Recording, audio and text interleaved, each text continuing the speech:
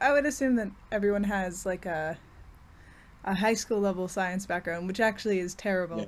But so, but like a real high school level science background where they really didn't absorb much of it. Well, that would include just about everyone. Yeah, yeah. It's it's funny. I remember all that stuff with like crystal clarity, but yeah, I know. Yeah, okay. So the well, there's really two reasons why we want to go to a renewable economy. One is the global warming problem, and I personally accept that that's a real man-made problem and a pretty urgent problem. But even if you don't accept that that's a problem, there's a finite amount of fossil fuels. Hmm. And you know, if you sort of take a naive perspective and say project fossil fuel usage from here, it might last a couple of 100 years. Like at least coal, oil is a different story. But you know, if you take into account exponential growth, you know, in the economy, you know, the fact that the poorer countries are becoming richer and their energy consumption goes up. You know, China's, you know, astronomically, China's the biggest consumer of coal now.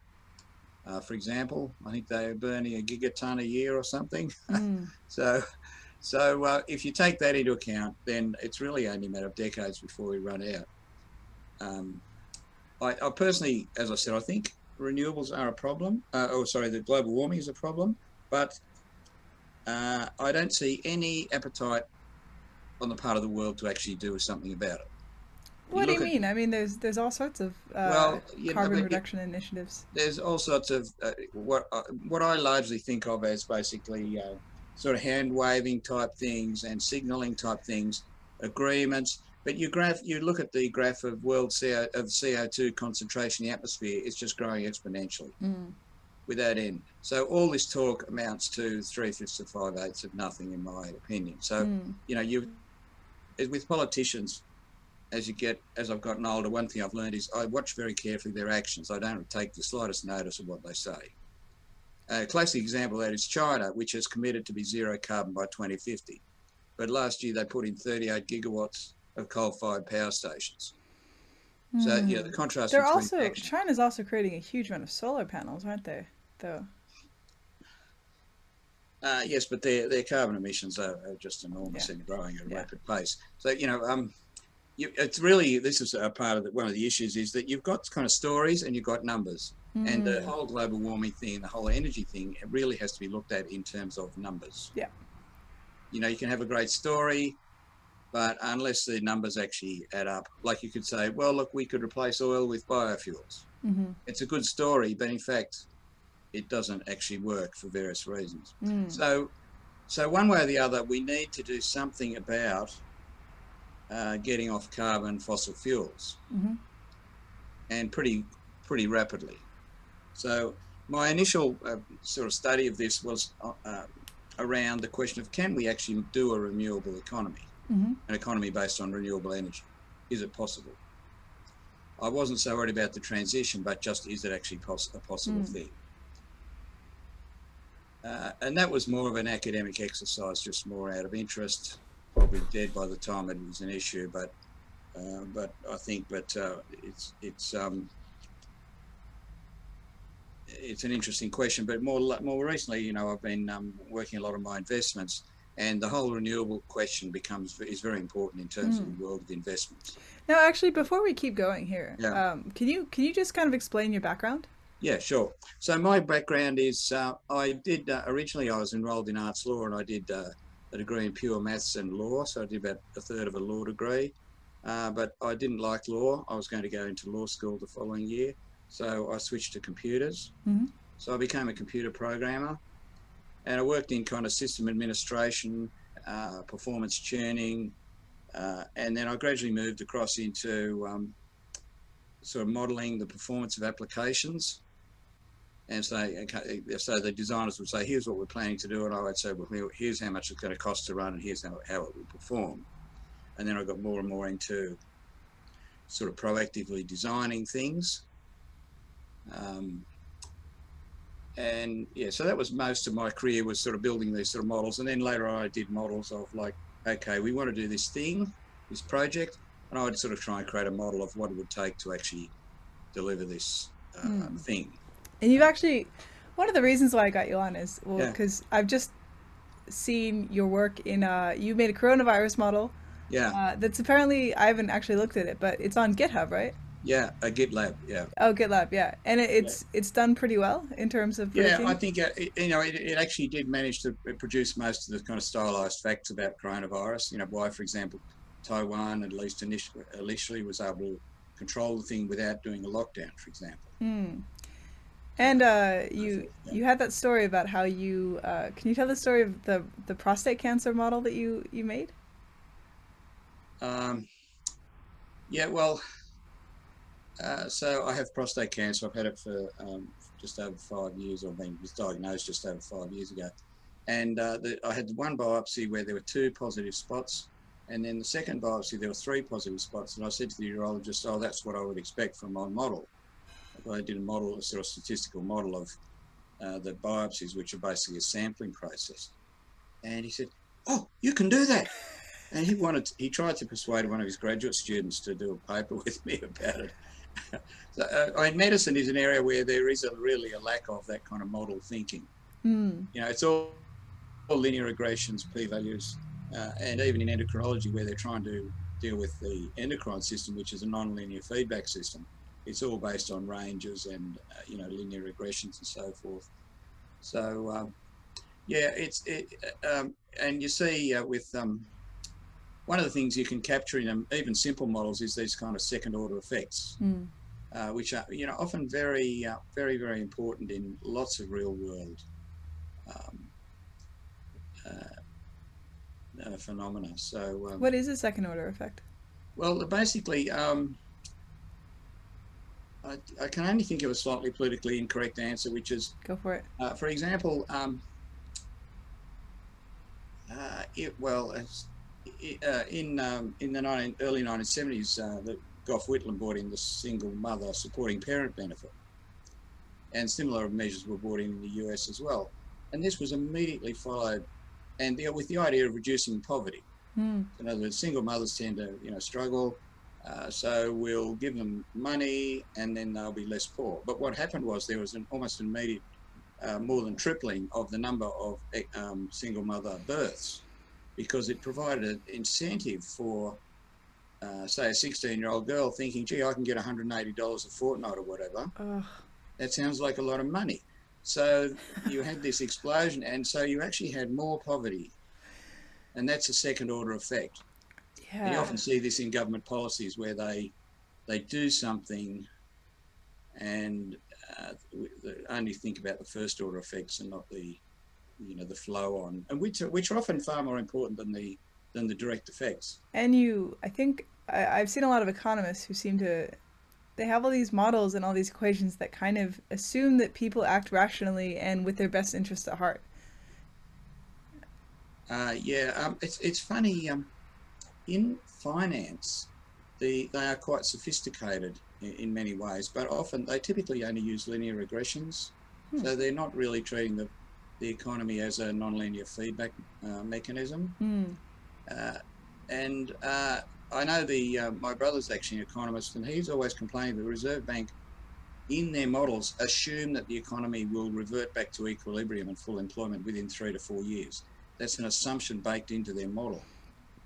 So they sort of say, well, if we do something like bring in more workers from overseas, it won't affect unemployment within 3 to 4 years. But that's actually an assumption that's built into their model. Hmm. And so, of course, if the model assumes something, then the model will deliver that result, and therefore it doesn't really prove anything. I mean, rationality is a good sort of zeroth order assumption for human behaviour, but it doesn't really work in a lot of areas in finance, in particular in asset markets. Hmm. Uh, and there are limits to the ability of rational people to actually arbitrage away mispricings. Hmm. You get these financial bubbles that just get beyond all levels of sanity, and this happens quite often because there's no. Uh, I was just reading a paper the other day where they were trying to model how do people form their opinions about, say, the stock market or Hmm. Bitcoin or housing prices or whatever. And people basically go on the last 6 to 12 months price trend. Hmm.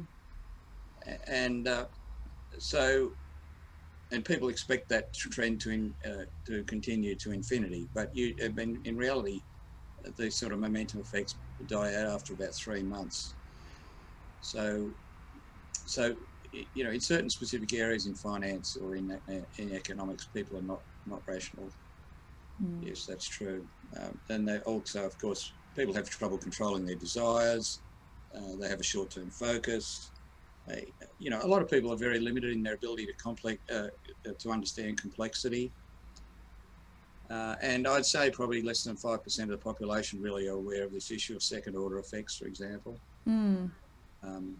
Another example of failure to comprehend sort of non-linear models is actually going back to coronavirus, where you've seen some studies that basically saying wearing masks doesn't work or lockdowns don't work and so on. And when you're dealing with a pandemic that grows exponentially, you basically have two outcomes from your set of measures. Either reduce the infectivity below 1, or it stays above 1. So in other words, if it's above 1, then each person infects more than one person, and so it'll explode.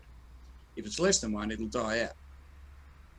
So if you do something like have a mask mandate and it takes the infectivity from 1.3 to 1.2, ultimately it really will have no effect. It'll just slow things down slightly. So if someone does a study and say wearing masks doesn't have any effect, but you've got to look at the non-linear nature of the phenomenon and say, well, yes, it would have an effect as part of a suite of measures, as in Taiwan, where if you can get the infectivity down below 1, then it'll have an effect. But in general, people think in completely linear terms. So yes, to be fair though, in economics there is quite a literature around bounded rationality and so forth. The people have limited information, the people have limited computational ability. There is a literature around that, but it just gets ignored all the time. Alan Greenspan's famous comment after the 2008 crash that it had really shaken his view of the world because he thought that firms would rationally manage risk. Yeah. And of course they didn't, because they assumed that the Fed had their back and that if there was a crash that they would be bailed out, which most of them were. And there's this other well, I mean, you just mentioned short-term gain before, and I was just thinking of politicians. Like, I think one of the major problems, we were talking about climate change before, is that a lot of politicians seem to only think in 4-year cycles, like making a declaration that we're going to lower carbon emissions by 2050. But in actual fact, all they're doing is kind of trying to get themselves reelected or trying to booster their reputation rather than actually implementing long-term changes, which would be painful initially and then better in the future. It's a funny thing because everyone feels they're hostage to the system. I mean, politicians feel they have to play a short-term game because if they don't win the next election, they're out. And so to a large extent that they may not want to do that, but they don't often have much choice. It's a bit like corporations where they live and die by their quarterly results. And so they are forced into this kind of short-termism because if they don't deliver, the fund managers will take money in the short term. The fund managers will take money away from their company. Their share price will tank.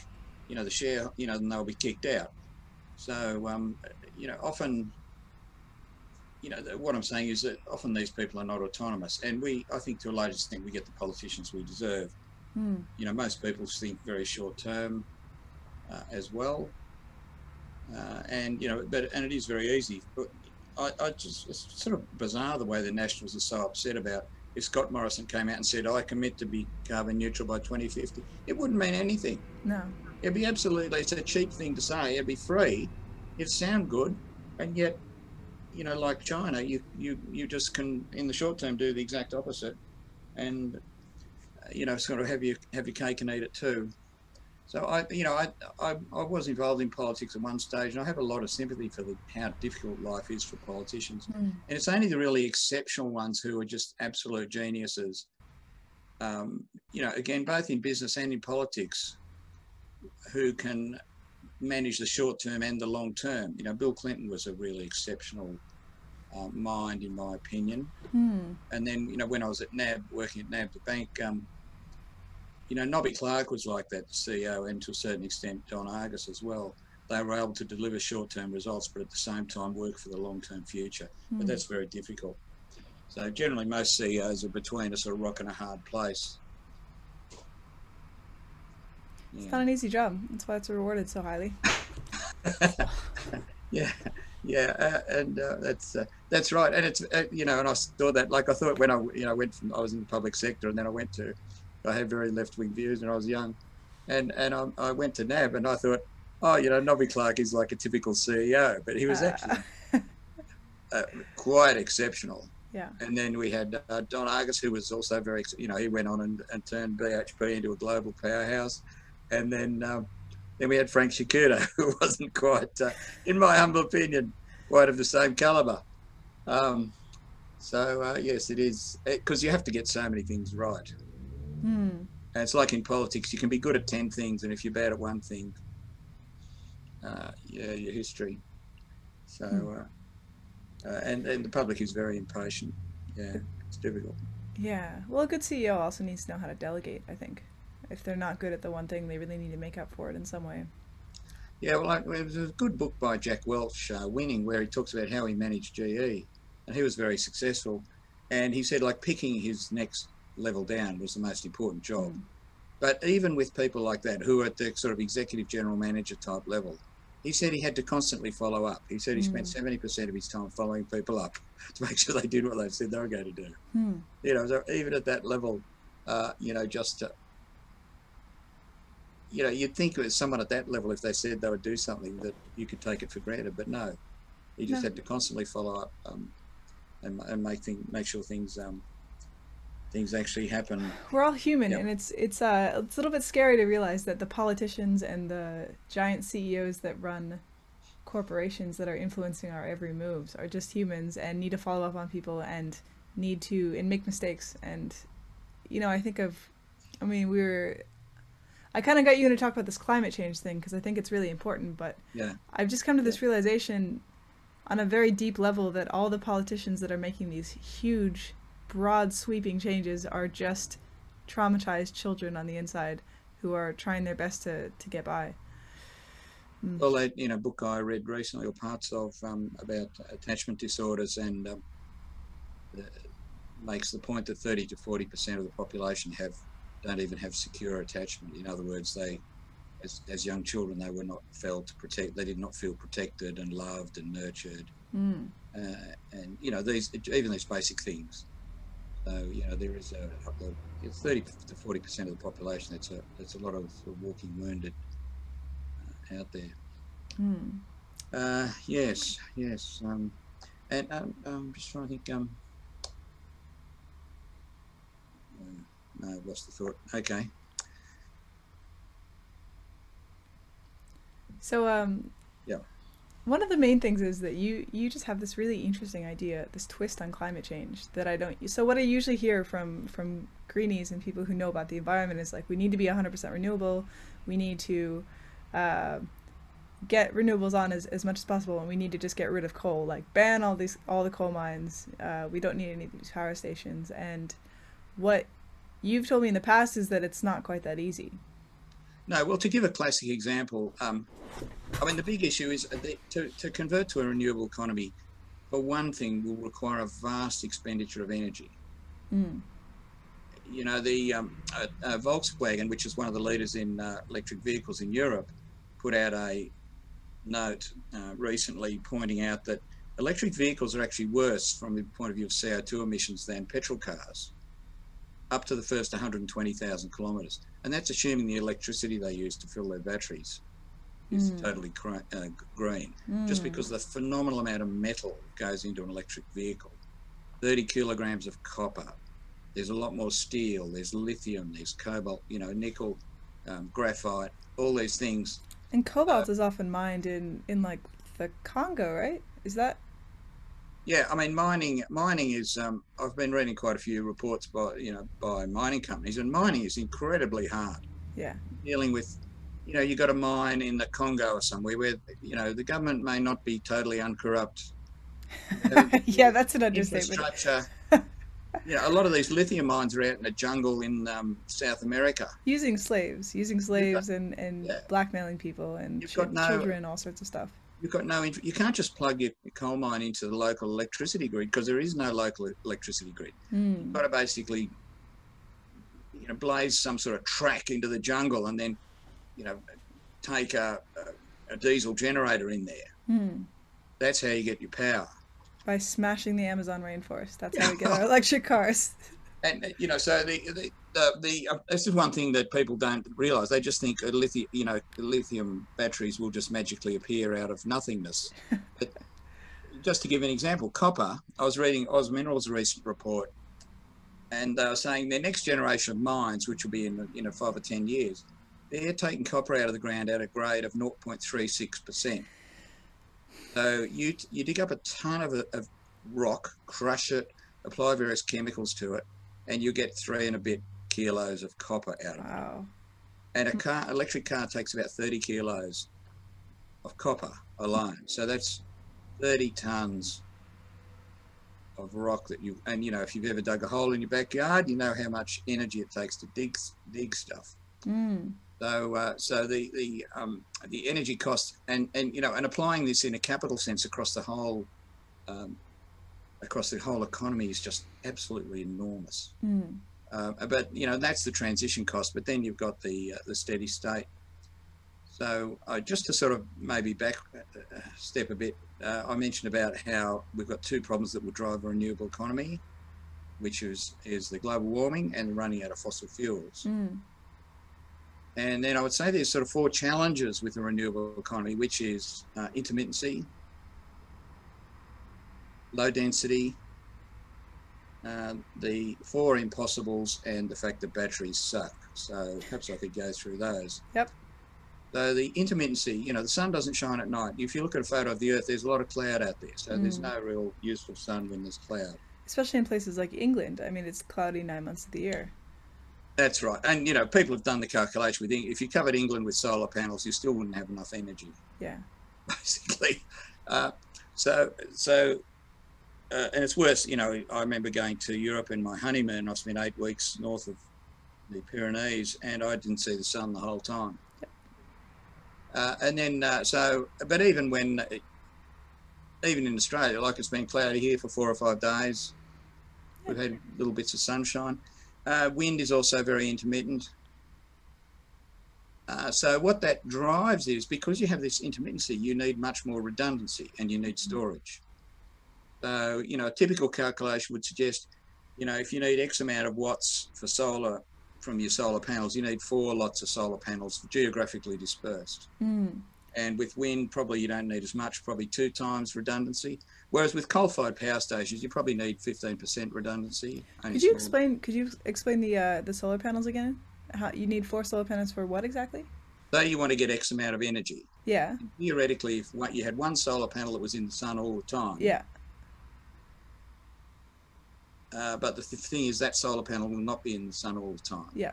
So you need to have 4 solar panels in distributed locations, in the hope that most of the time at least one of them will have sun shining on. Oh, okay, I see. Yeah.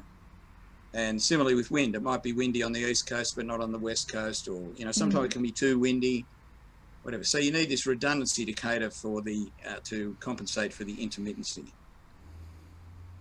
And of course, if you have redundancy, it has to be geographically distributed.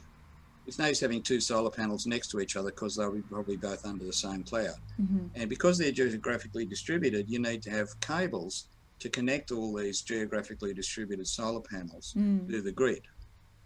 And the cables are also made out of copper, right? Copper. And yeah. they have plastic linings and they are on steel towers. Yeah. And they have concrete foundations, all of which are very CO2 intensive. So it sort of brings up the point that you need to look at the total system cost rather than just saying, well, a solar panel is cheap. That's only a tiny fraction of the cost. So that's basically the outline of the problem of intermittency. Well, especially in a country like Australia. I mean, we're so spread out. Like, if you wanted to have a solar panel grid that connected Brisbane and Sydney, for example, I mean, that's an 8 hour drive, a 10 hour drive. That's a it's massive. That's right. I think they're talking about putting in a new interconnect between South Australia and Victoria, and I think it's several $billion. Yeah. So this is not like just plugging into a power point in your house. This is major infrastructure. Mm. And people don't like having these huge transmission wires all over the place. They're very unpopular. Mm. People approve of renewable energy in principle, but they don't want something like that, going through their farm or, by their village or whatever. Yeah. So that's intermittency, which is a big problem. Whereas if you look at, say, nuclear, coal, or whatever, they don't have this problem of intermittency. Hydro does have a problem of intermittency in the sense that you can easily run out of water. Mm. And you have to manage, well, you use the water for multiple things, for irrigation as well as for power. Solar and wind are the best renewables, which we'll probably get to later. Then you've got the issue of low density. So if you think about, say, a coal-fired power station and the associated coal mine, you're probably talking about energy density of, multiple tens of kilowatts per square metre. Mm. Whereas with solar, over a year, you might get 30 watts per square metre. With wind, you might get 10 watts in net terms.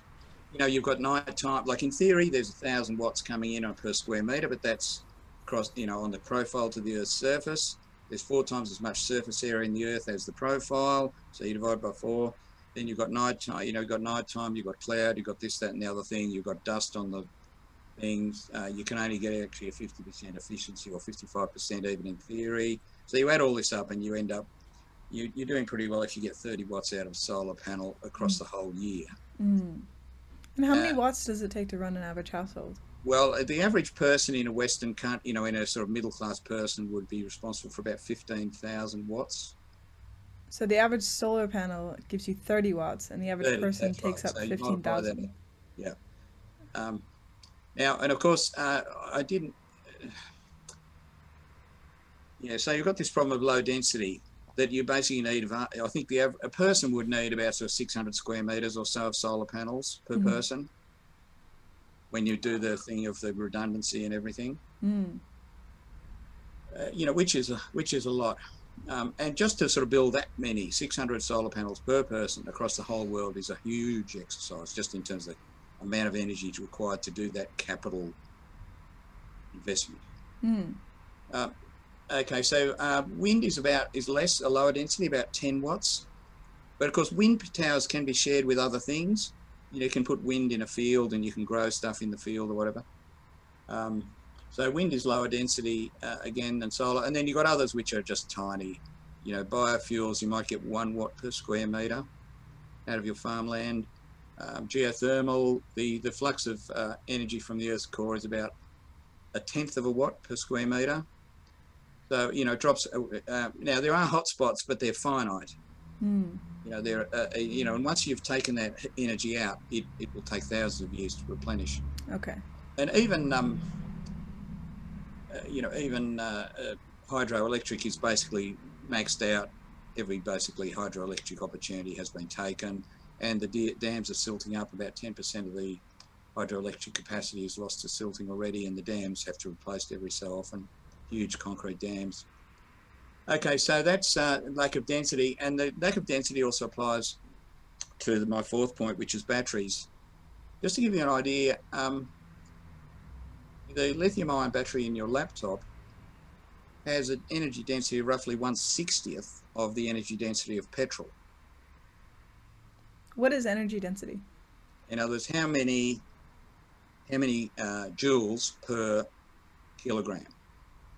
How many joules per kilogram? So how much energy can store up in a kilo? How much energy is stored in the battery? And so this is one reason why it's going to be very difficult to do battery-powered aircraft. Because so I should run my laptop on petrol. It's probably more efficient. I should run my laptop on petrol instead. Well, there have been various attempts to use, like fuel cells or whatever, but of course it's very difficult to take such a thing onto an aircraft. You might not want to put it in a closed room either. There is actually a limit to the size of a battery you're allowed to take on an aircraft as well. Mm. but but yeah, so there's a density issue with batteries, and of course, if you put batteries in an aircraft as opposed to petrol, if you fill an aircraft up with aircraft fuel or whatever, aviation fuel, which is basically petrol. As the fuel tanks are depleted, the plane gets lighter. But batteries don't get lighter as they get depleted.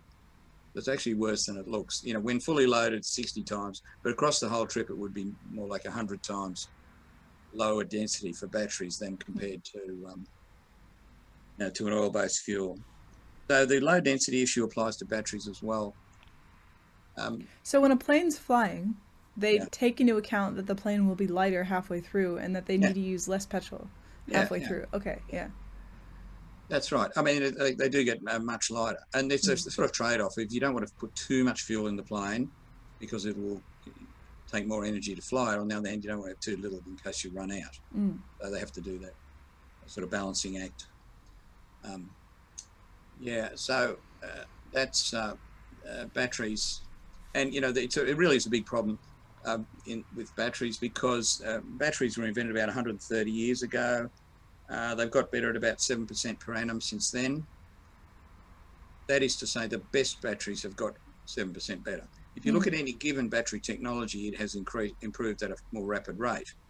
So if you look at, say, lithium-ion batteries from the first sort of experimental curiosities to now, they've improved at a rapid rate. But for most of that period, they were completely uncompetitive, so it's Mm. irrelevant.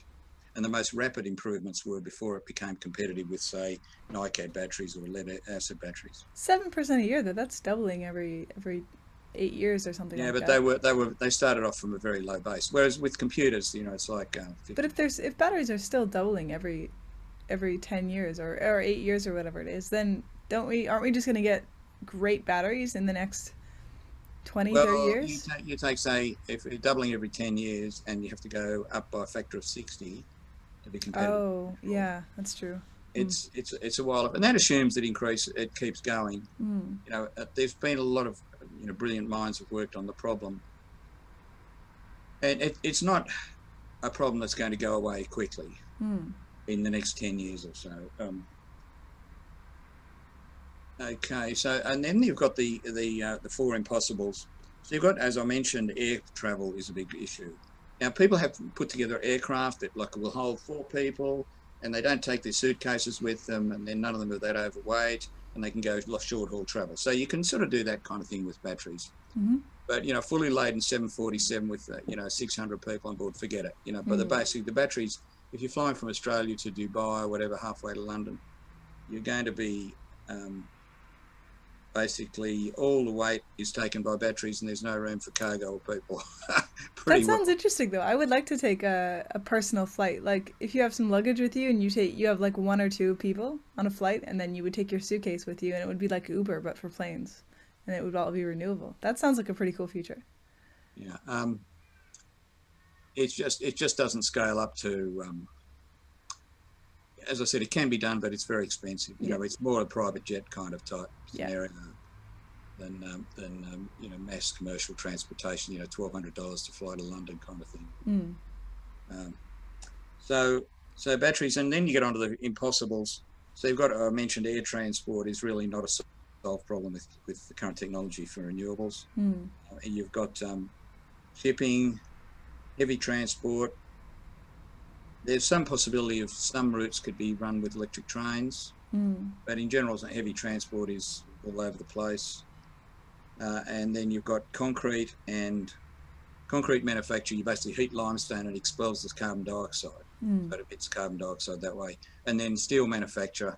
There are some ideas of how to manufacture steel without producing vast amounts of carbon dioxide. You basically, to make steel, you sort of mix iron oxide with coking coal and heat it up, and the oxygen is expelled, and you end up Mm. with steel. So that produces a lot of carbon dioxide, and there are theories of how you could possibly do it So those things are very difficult to do with batteries. You know, you might think ships could run on batteries because they're just floating, but in fact, the heavier the ship, the more lower it sits in the sea and the more drag you get. Yeah, they take So hundreds of tons of cargo, thousands. Of course, they would drag down. that's right. But you know, if you have heavy batteries, Hmm. you basically need more energy. So you get into a sort of Hmm. So self-defeating it sounds cycle. like one of the biggest problems here is that batteries aren't good enough with renewables. That's what's really Right. stopping us. If you could come up with a battery, that's exactly right. If you could come up with a battery that's 20 times better than the lithium-ion battery, and that didn't use scarce materials and take a lot of energy to produce, a lot of the problem would be solved, but although not completely. Um, I think I did a sort of simulation based on that, and you still have capacity issues just in terms of the ability to soak enough energy out of the sunlight. Just in terms, if you made the assumption that say the living standards would continue to go up by 2% a year, the Earth's population continues to grow to 12 billion, and the poorer countries got to middle class levels. If all those things happened, it's still quite difficult, even with good batteries. But Hmm. batteries are definitely the biggest bottleneck at the moment. So this is where the poor batteries. Um, this is where I think the turning the carbon dioxide into oil or something like oil Hmm. has a role to play.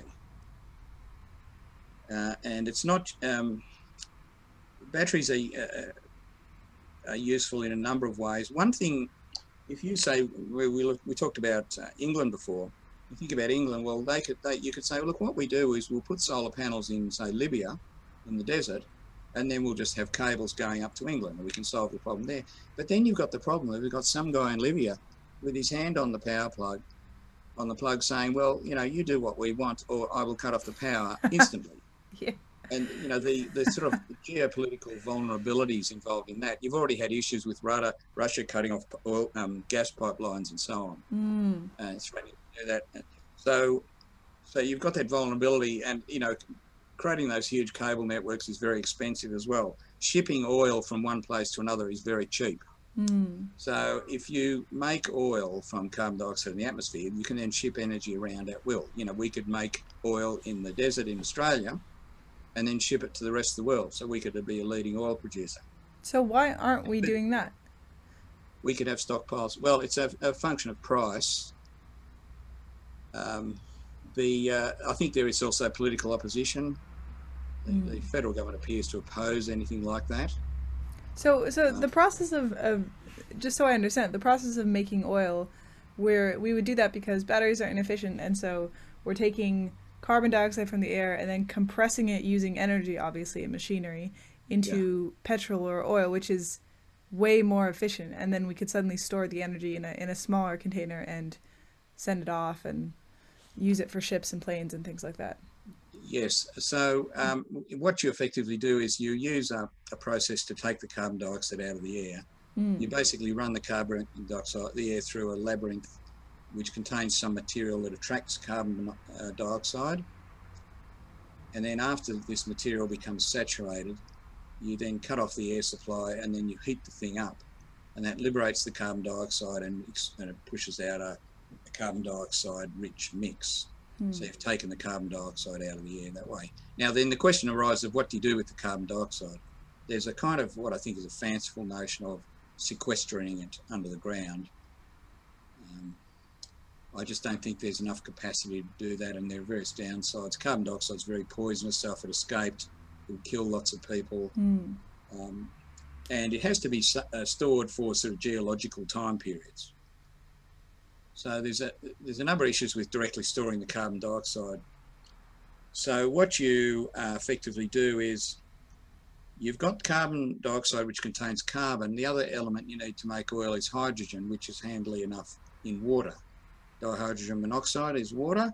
So you take water, you use electrolysis to separate out the hydrogen. Now you've got hydrogen plus carbon dioxide. You heat that up and you end up with, there's also all sorts of pathways, but you end up with carbon monoxide plus hydrogen. Then you do the same process, similar process again, and you end up with methane. And then you can polymerize the methane to produce higher hydrocarbons. methane being a gas, natural gas, and then you've got, depending on the number of carbon atoms in the chain, through to petrol is fairly, ethane, octane, which is kind of like petrol, and then higher, longer chains, which are more oil, and then through to sort of bitumen or whatever. Is this something you could theoretically do in your mom's basement? I mean, or do you need really crazy equipment for this? Well, you basically need two things: energy and a catalyst. It's basically a chemistry process or a petrochemical plant type operation. Mm. And these things generally operate much more efficiently at scale.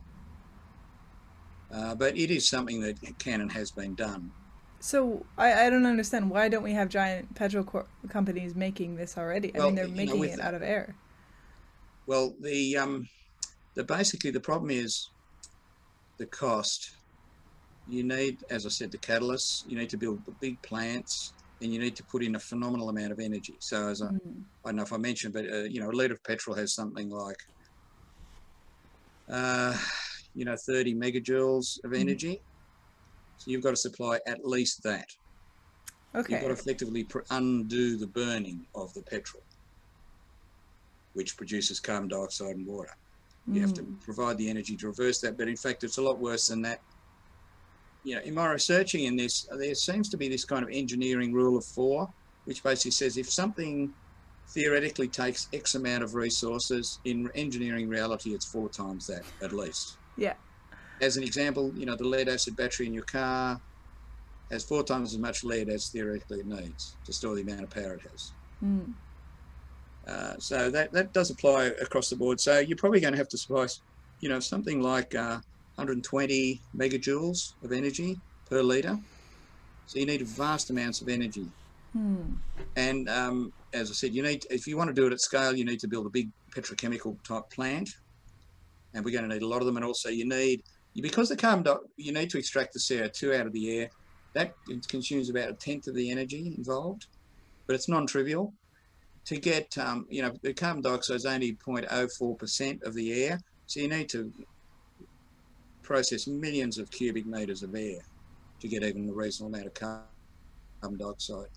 So it's a function of price. I think it would probably be valued about $200 to $250 a barrel of oil, something like that. Mm.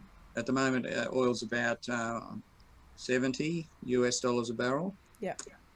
So it's technically possible, but expensive.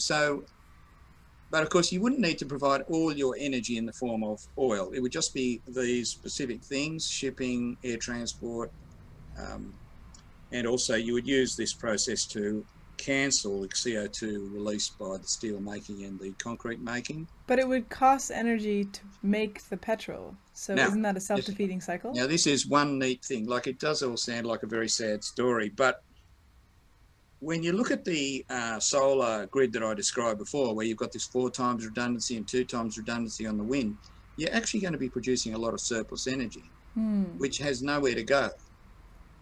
Why is that? Because, If we well, had a you grid, can't would store it because, if you produce more energy than the grid needs at that moment, yeah. it's unless you store it, it's wasted. So you have to sort of turn off the turbines or whatever. So it's that capacity. You have to build massive overcapacity to avoid hiatuses where there's no energy produced or not enough energy produced. But it means on average you're going to be overproducing.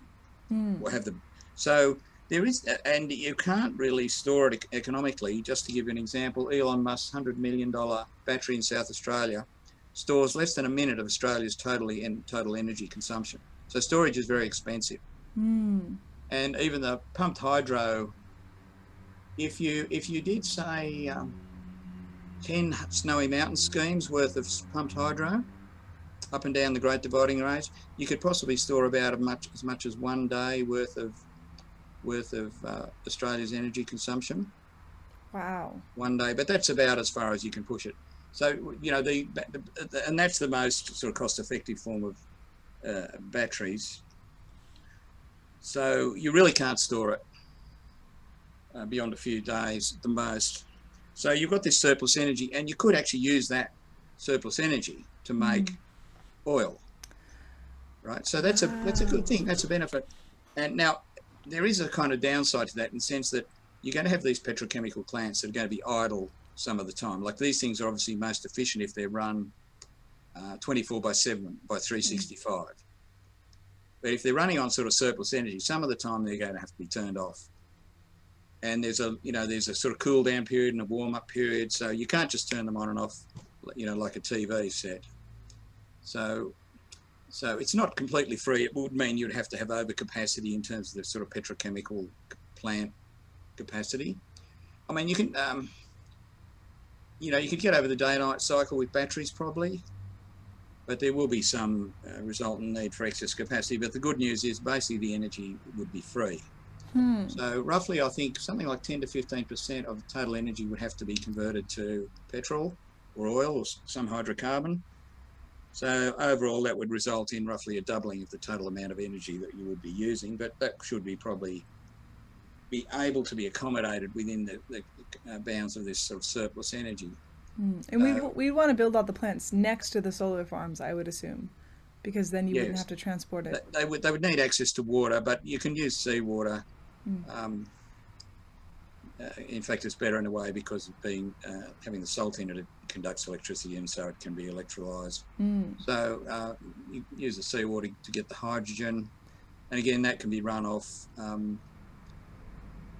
the surplus energy. So so you basically make all this oil, and you're taking carbon dioxide out of the atmosphere, which we're going to have to do. We've gone beyond the point where we can just sort of cut emissions, and that will be enough. Mm. We have to actually start taking the CO2 out of the atmosphere. So we take it out, we recycle it, make oil out of it, and lo and behold, green oil.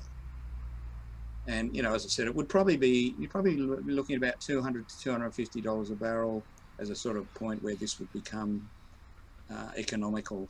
But these things tend to lower in cost over time as people get better and more efficient. Well, I'm assuming a reasonably efficient process already. Mm. You know, uh, So the initially it's going to cost $2,000 a barrel. well, I think initially you would have to kind of subsidise it, or Yeah. you'd have mandates, or you have a carbon price, and then that gives people incentive to take carbon out of the atmosphere, for example.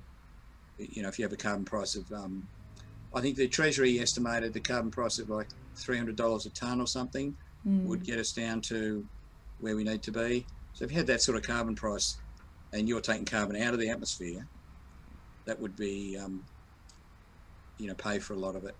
But, a lot of it comes down to just sort of pricing the externality of CO2 emissions, which we're not doing at the moment. What do you mean by Like, that? well, if you burn coal and emit CO2 into the atmosphere, there's a harm to other people, and other people in the future in particular.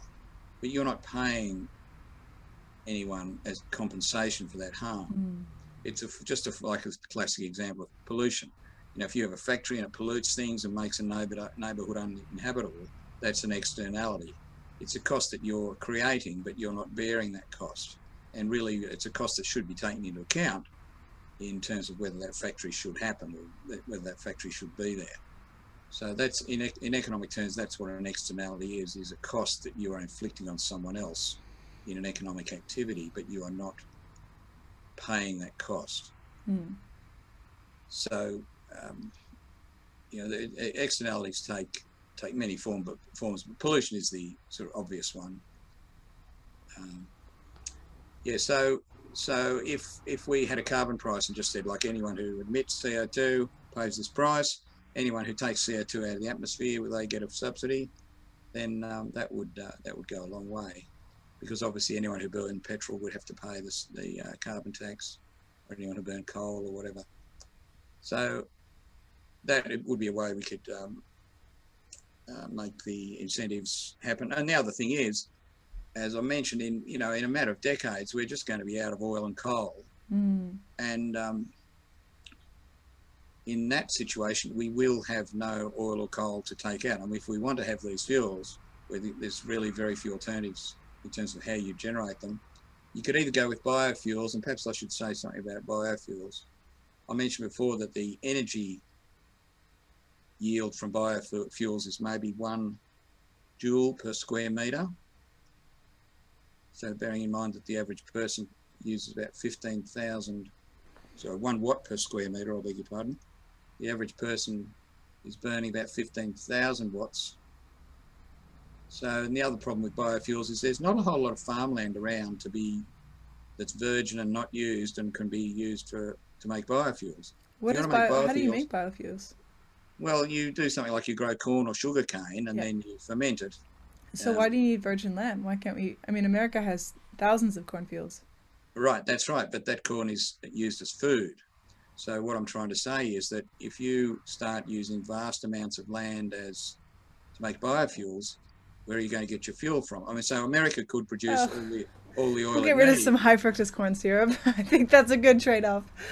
Or, well, America could produce almost enough oil for its needs, but it would not be able to produce any food.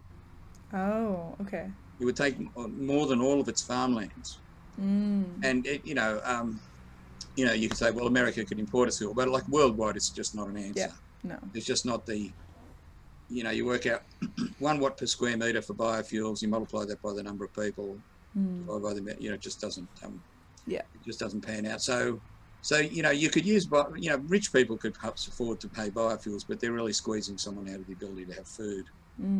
And you're seeing this already in the US where they have these subsidies for ethanol, and it has resulted in increase in food prices in the US because people are diverting corn, etc., to and other grains. Farmland is pretty fungible. You can grow corn or wheat or whatever, but people are, have been diverting corn into making ethanol, and that reduced the amount of land that's available to grow food. So that's what I was saying. All the farmland is basically spoken for. If you want to make biofuels, you have to stop using farmland for something else. So that's really the biggest challenge. Whereas with taking the CO2 out of the air, yes, you need metal and stuff, and you need catalysts, you need energy, but you can do it more or less in the desert.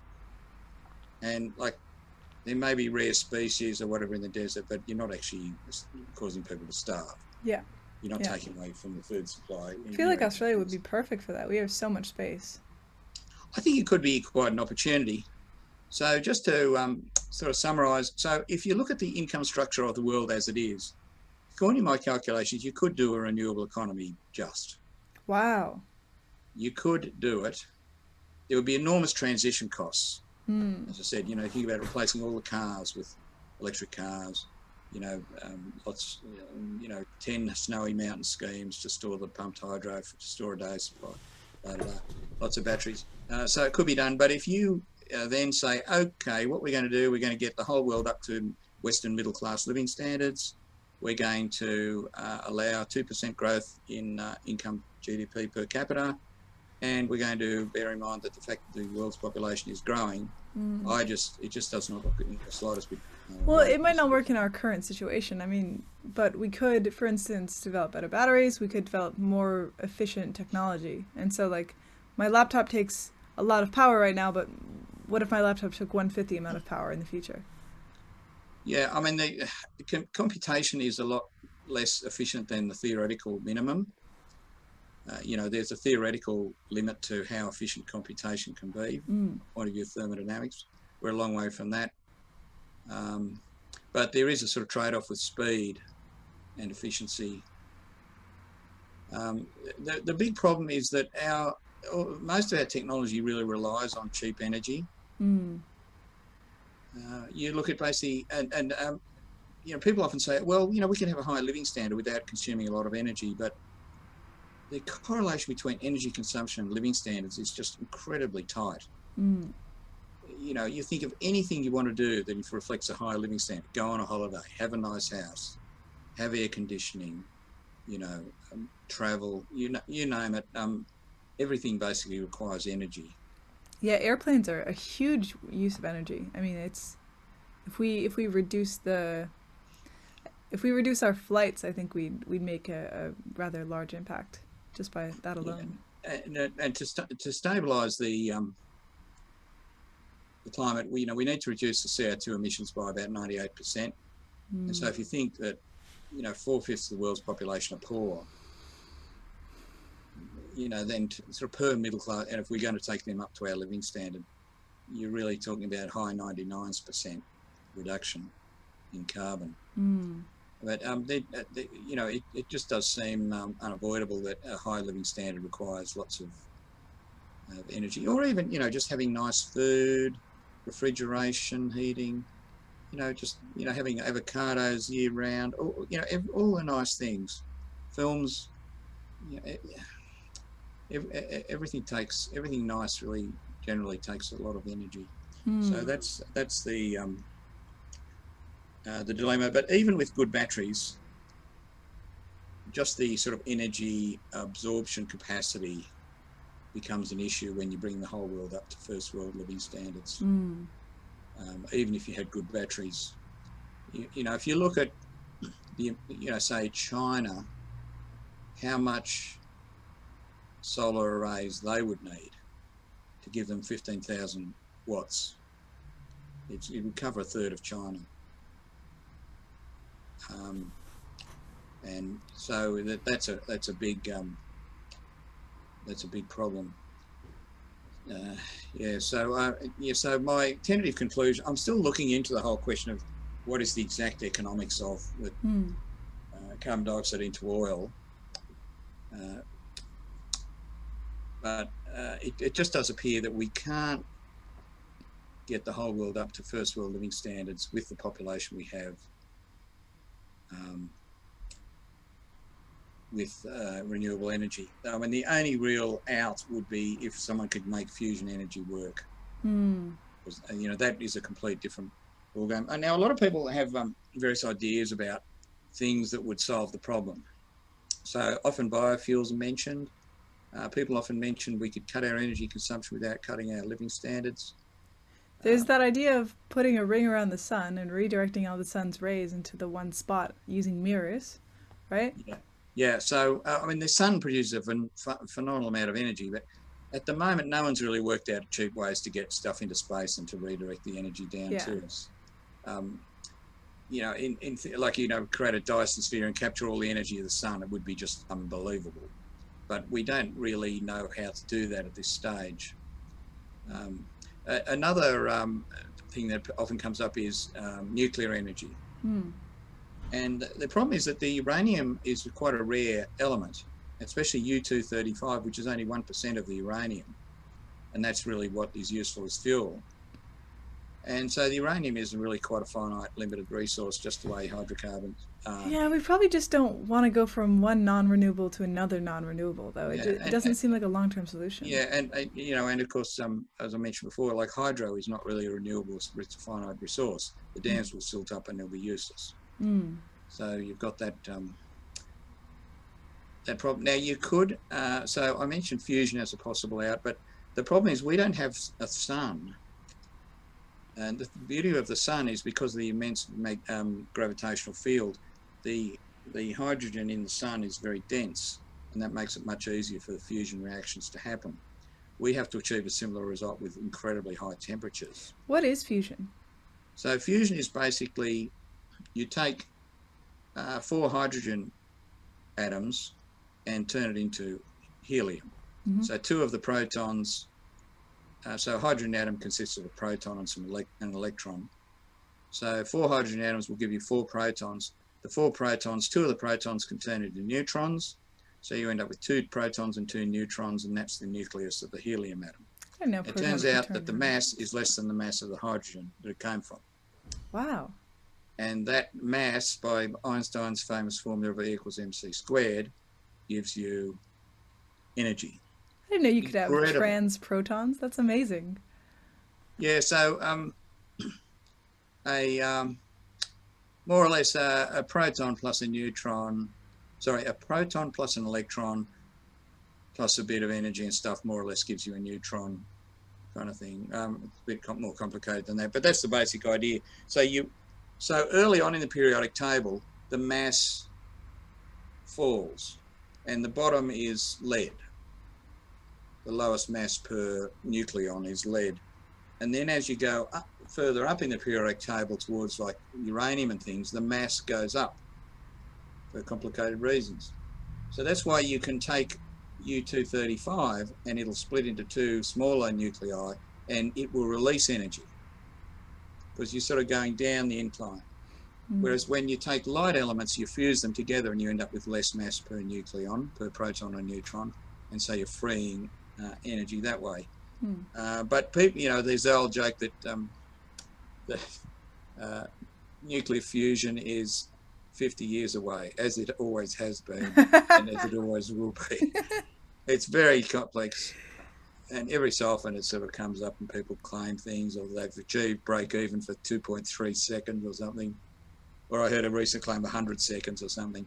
But that's technical break even, that's not economic break even. So, but that would change the game if you got fusion going. Now with fission, as I said, you take uranium-235 and you split the atom using neutrons, and then it releases energy by splitting into two smaller nuclei. Now, the problem is you've got all this U-238, which is more or less useless. And that's why you have to concentrate the U-235 in these centrifuges you might have heard about. So, but what you can do is you can create these breeder reactors, and you pump the neutrons into the U-238, and then it breaks down into other atoms, plutonium in particular, which are then highly radioactive and can be then used to produce energy.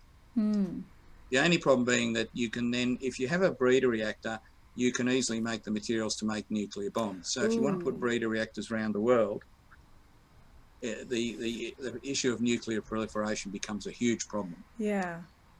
It does seem like when technology gets better, we just keep finding new and new ways to kill ourselves and to make it more accessible to everyone. Like, in the 80s, kids didn't just have access to the knowledge of how to make a bomb. But now it's just on the internet. Like, you can just find it. Yes. I don't know. It's I think one of the issues is that I think Peter Turchin wrote a book about this, that basically any civilization will expand its energy use to use up all the energy that's available in a good year. So if anything goes wrong, it's basically overcommitted and becomes unstable. You know, when you're dealing with one person, if you say your income falls, like as mine did when I retired, I can adjust my lifestyle or whatever. But yeah, as a society, it's much more complicated to deal with a decline in energy input, and they often do tend to collapse. And you've seen this so many times. So we have basically, you know, taken our energy use to the point of where we're burning up all the oil, we're burning up all the carbon, we're burning up uranium, using up the uranium-235. And now what are we going to do if the energy available is less? It's going to be very fraught. Yeah, so, I really think as a society we should be putting a lot more money into fusion research. And you've also got other things, like you could actually do things like, you know, depopulation. You encourage people to have fewer children. Well, that's what the vaccine's for. Did you hear? Everyone who gets the vaccine is going to die in 3 years. Yeah, okay. All right. Have you heard about, like, they call it shedding, or like spike protein shedding? I don't really know what it is. I just like to say my name is Tim Josling and I do not endorse this theory. You want to get banned from YouTube. Yeah. Do you know, is that real, the shedding? Look, I mean, obviously the vaccines were rushed into production, into use, and I think there are some issues. There are some sort of strange new side effects that some people have experienced. But also, you know, I think I had COVID early on, and I have certainly seen strange effects from COVID. You know, where my body just changed seemingly permanently in ways that were very surprising. So it's not like the vaccine. You know, for me, you need to make you've got a choice of vaccine. Really, I think you either get the vaccine or you'll get COVID at some Yeah. point. So that's the trade-off. It's not like vaccine or nothing. And that's according to your model, right? Well, yeah, I mean, it's like, more or less everyone gets chickenpox at some point, or everyone gets the cold, or everyone gets whatever, the flu. That's if you don't have the shots. So, and the whole idea of herd immunity is kind of a bit of much of an oversimplification. It's not like when you reach some magic level of herd immunity that the disease will just go away. It just means that you'll get flare-ups, but they won't really go very far. And if you've got, say, a town like, say, I'm just randomly guessing here, that Nimbin, for example, where no one gets vaccinated, Yeah. then you could still have quite an outbreak there. Some of them mean to, they just never make it to their appointments. Sorry? Some of them mean to, they just never make it to their appointments. So even if you have herd immunity, herd immunity it really doesn't just apply at a national or global level, it has to apply at a local level as well. So if you've got, and it doesn't mean you can't have cases. Yeah. And, over time, over 50 years, everyone will basically get mopped up, I suspect, unless they can really wipe it out, which I see no signs. It looks like in most countries, the percentage of people who are getting vaccinated is sort of topping out, maybe 50, 60%, I think. So, because people are making the judgment, well, it's not that likely that I'll get it, and maybe I'll just rely on the rest of the community's herd immunity and hope for the best, sort of thing. I don't know if I'm in the majority or not, but I personally am just waiting a few years to see what all the side effects are. I'll probably get it in a year or two, but I'll let the guinea pigs go first. Yeah, I would just say that you should, try and balance up the risks of actually getting the disease. Yeah, because there's long-term heart damage, even for young people too. There's receptors, the ACE receptor in the ovaries, in the testes, in the heart, in the eyes. So there's a potential for all sorts of long-term damage from getting COVID. To me, it was. When you look at the incidence of serious side effects from the vaccine, it was far less than from getting the disease. With the disease at my age of 66, you might have a 3% chance of dying. Yeah. Versus, say, 1 in 100,000 chance of getting the blood clotting. Not really that close. But yeah, and obviously the more people don't get vaccinated, the more likely it is that you would get the disease. The SARS-1 got wiped out, MERS got wiped out, so it is possible it'll get wiped out, but it does seem to have gotten entrenched, and we now have all these variants that are so much more infectious I think the government will make a decision at some point that we're going to open up the borders, and if you haven't had the vaccine, then that's on you. Yeah. Probably. It'd be very difficult for people who have compromised immune systems, etc. If I end up having chemotherapy for my cancer or whatever, it would place me in a very vulnerable position. So I'm not sure how we got onto that, but yeah, that's I think that's really the equation with renewables. I mean, the other thing is that with renewables, everyone sort of has their pet theory, which they think is the magic solution. I mentioned some of them, biofuels, uranium, or whatever. And the other big fallacy is that you need to look at the whole system, and how do you put together a whole system of energy that satisfies all the needs for energy use, not just electricity. And people say, well, look, how can you say people use 15 kilowatts? My electricity bill was blah. But that doesn't take into account the energy used to build your house or to build your car or run your car, the hospital you go to, or, all the other parts of society. And most countries, Western countries, 20% of their energy actually comes in the form of imported goods. So in China, they burn coal or whatever and manufacture things, and then we import them here, but that is still responsible for CO2. And if you don't have a car, you still eat food, which gives you the energy to propel your car, and oftentimes that meat comes from overseas or from Queensland or whatever. Well, that's right. So the Green Revolution was really all about putting more energy into food cultivation and improving yields. Fertilizers are incredibly energy intensive. Mm. I mean, that's why they make bombs out of fertilizer. It's so Oh. energy intensive. Hmm. You know, like you can't just go and buy a ton of fertilizer. You have to Mm. satisfy, you know, the authorities that you're a bona fide farmer and blah, blah, blah, and what you're going to use it for, etc. So because people make bombs out of fertilizer. Mm. So fertilizer, and of course, and especially in Australia, the energy involved in just ploughing fields is enormous. Mm. You know, when we had the farm, I used to drive the tractor. It was a huge beast. You know, it used to use humongous amount, a 300-litre tank that you'd Mm. fill up every day. So the energy involved in producing food is enormous. Yeah. So what I'd like to know is, have you told any politicians about your idea of the petrol conversion idea? I mean, have you talked to any companies? Like, I feel Um, like Shell or BP would be the right people to receive this information. well, there is a company that is trying to do this, Prometheus Incorporated in the US. Mm. They are a startup, and I found out of them because someone said, "Oh, like this is a solved problem. Prometheus is doing it," and I went and looked at their website, and they're in the very early stages. Mm. And there's been some research done in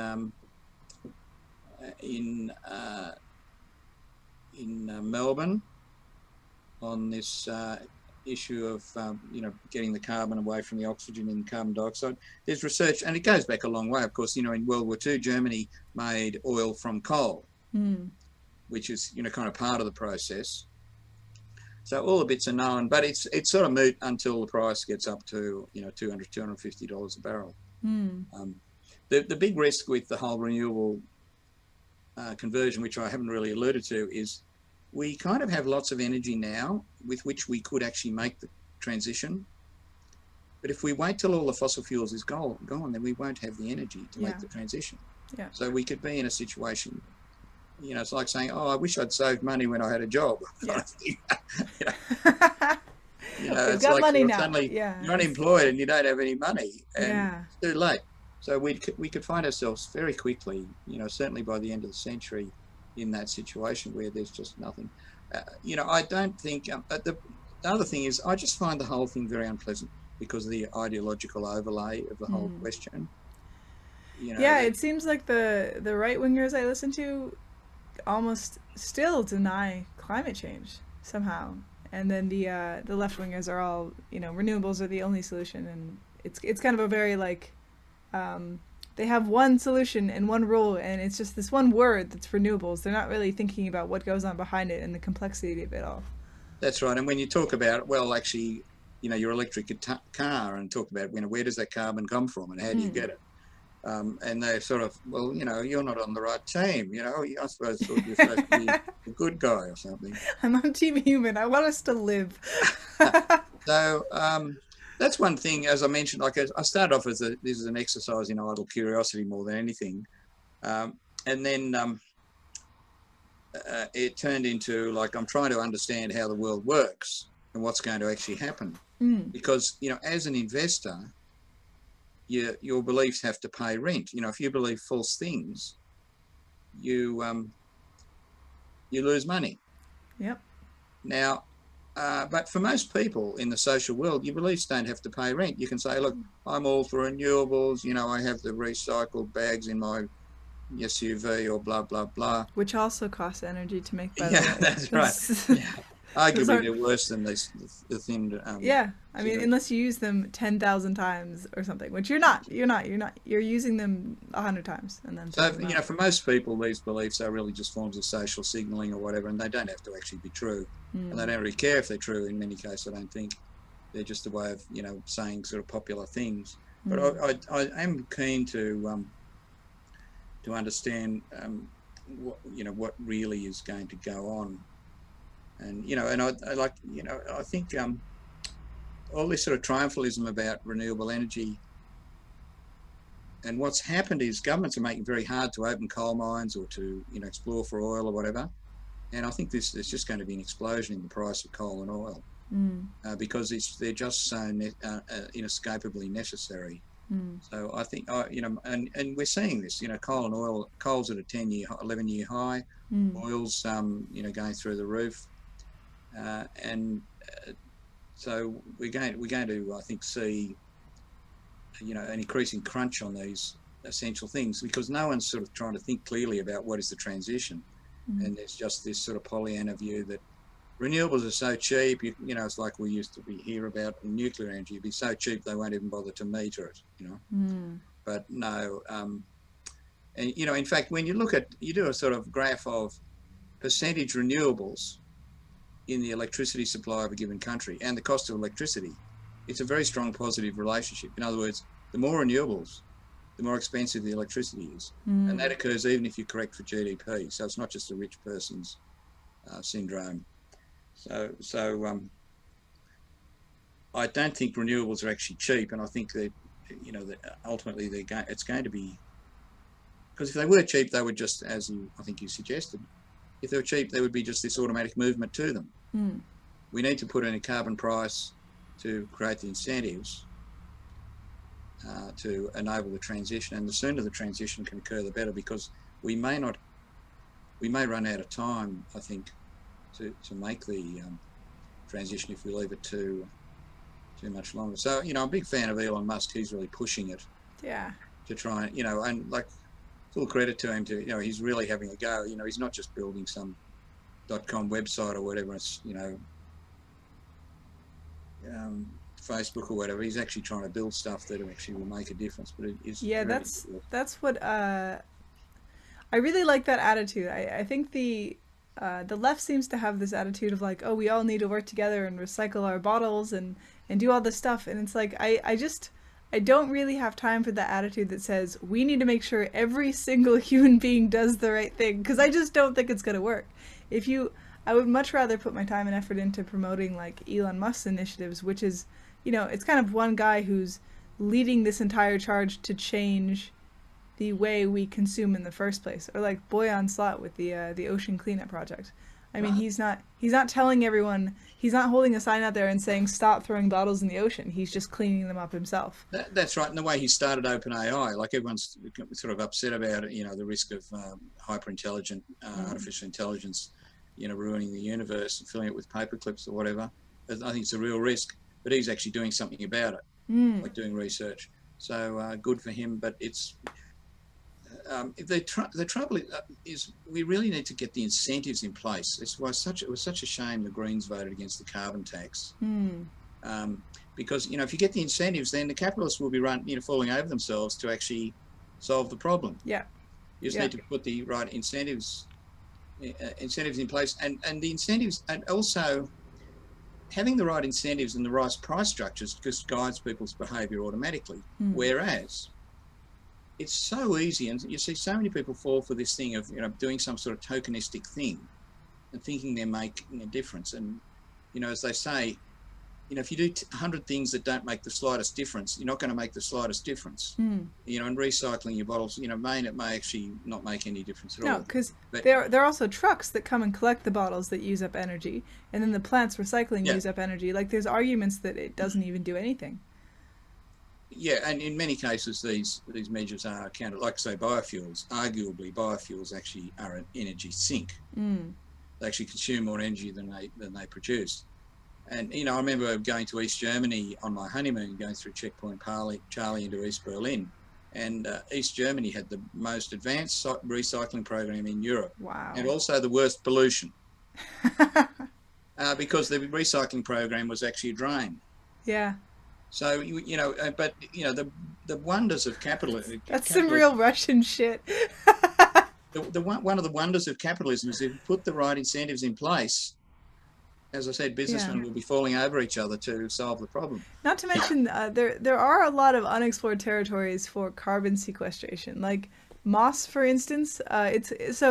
Moss.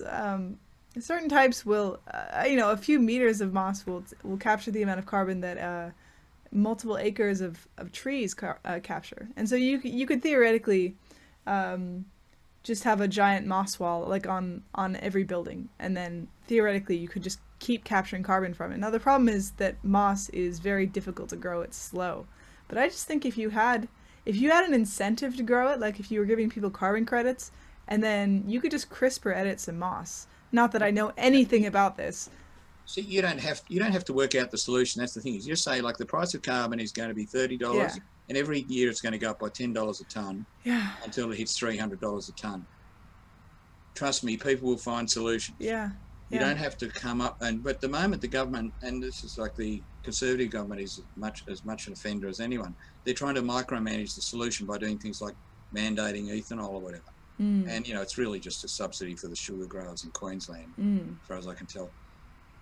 You know, history has shown governments are just terrible at micromanaging things. But if they can create the right incentives Yeah. and unleash the creative energy of people, lots of things can happen. Now, I don't know if the moss thing, you've got to bear in mind, Yeah. we're putting out like 30 billion tonnes of carbon dioxide. That's a lot of moss. And how long will the moss last before it decomposes? Because we've got to store this for a long time. So, you know, even in terms of taking carbon dioxide out of the air, even the most optimized algae in lab conditions, you know, you're still only getting, you know, capturing a few percent of the sun's energy in terms of pulling that carbon dioxide out of the atmosphere, or, you know, using that energy to do that. So, you know, I don't think we should be prescriptive about the solutions, but I think we should just put strong incentives in place, and then let people solve the actual problem. That's my opinion. Because, you know, because you can come with all these stories that sound very plausible, but do they actually work? You know, you can say, well, look, lithium batteries are much better than they used to be, but they used to be absolutely pathetically hopeless, and now they're just terrible, you know. So, but, you know, they're as I said, they're a long way from the energy density of petrol. So it's very easy to get sort of caught up in these stories, and that's why you've really got to work out the numbers. You know, so you see the same thing with investing. You know, we had back in the late 90s and also last year, we had a lot of these sort of story stocks or meme stocks or whatever, and they have a story. But when you look at the companies, it just doesn't, there's just no way it could possibly work. Yeah. There's no way these companies could possibly be a good investment. You don't think AMC has potential? I haven't looked at AMC in detail, but I've looked at a few of these. I think we have a difference of opinion on Palantir, but, you know, these Palantir selling at like 400 times revenue or something. Yeah, yeah. Like, okay, so let's say they can make a profit margin of 25% of revenue ultimately.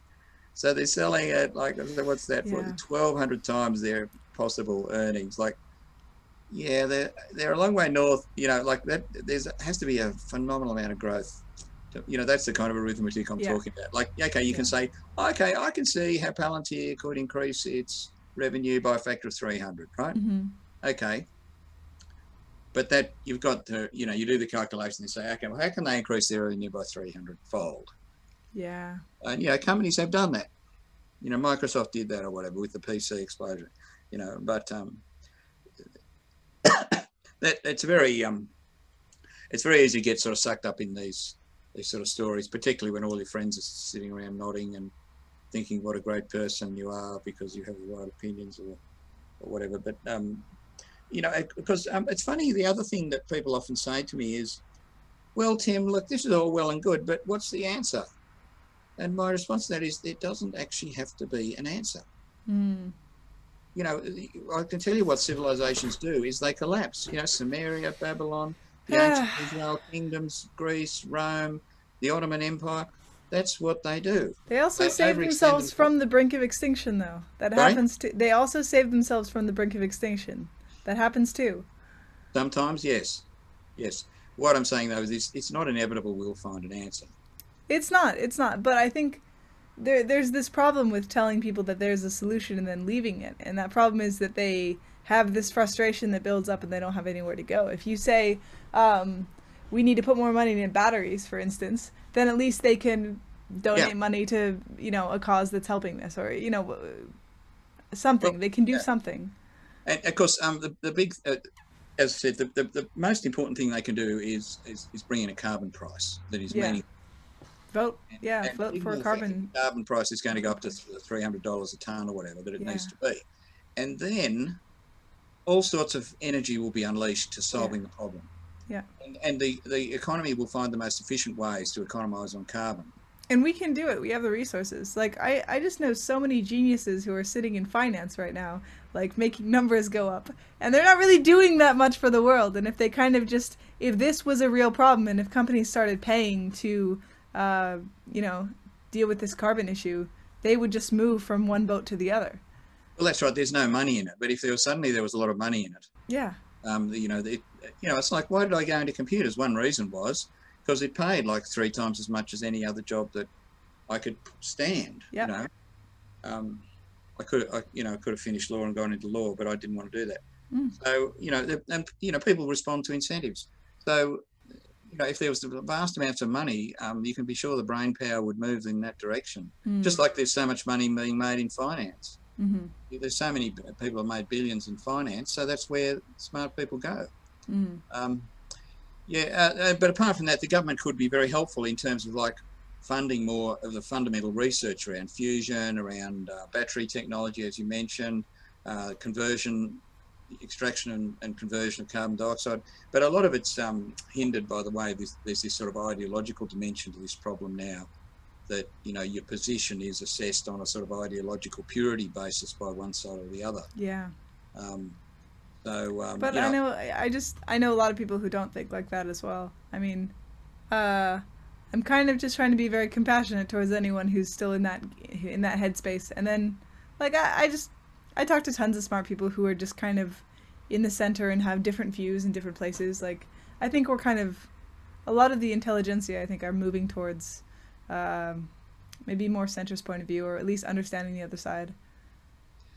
Well, yeah, and I think to be honest, a lot of smart people posturing as being of some political persuasion, but they're not actually. They have a much more nuanced view. And even when I was involved in politics, talking to federal ministers and things one on one, and you would get a completely different story. Oh, liars, good. Sorry.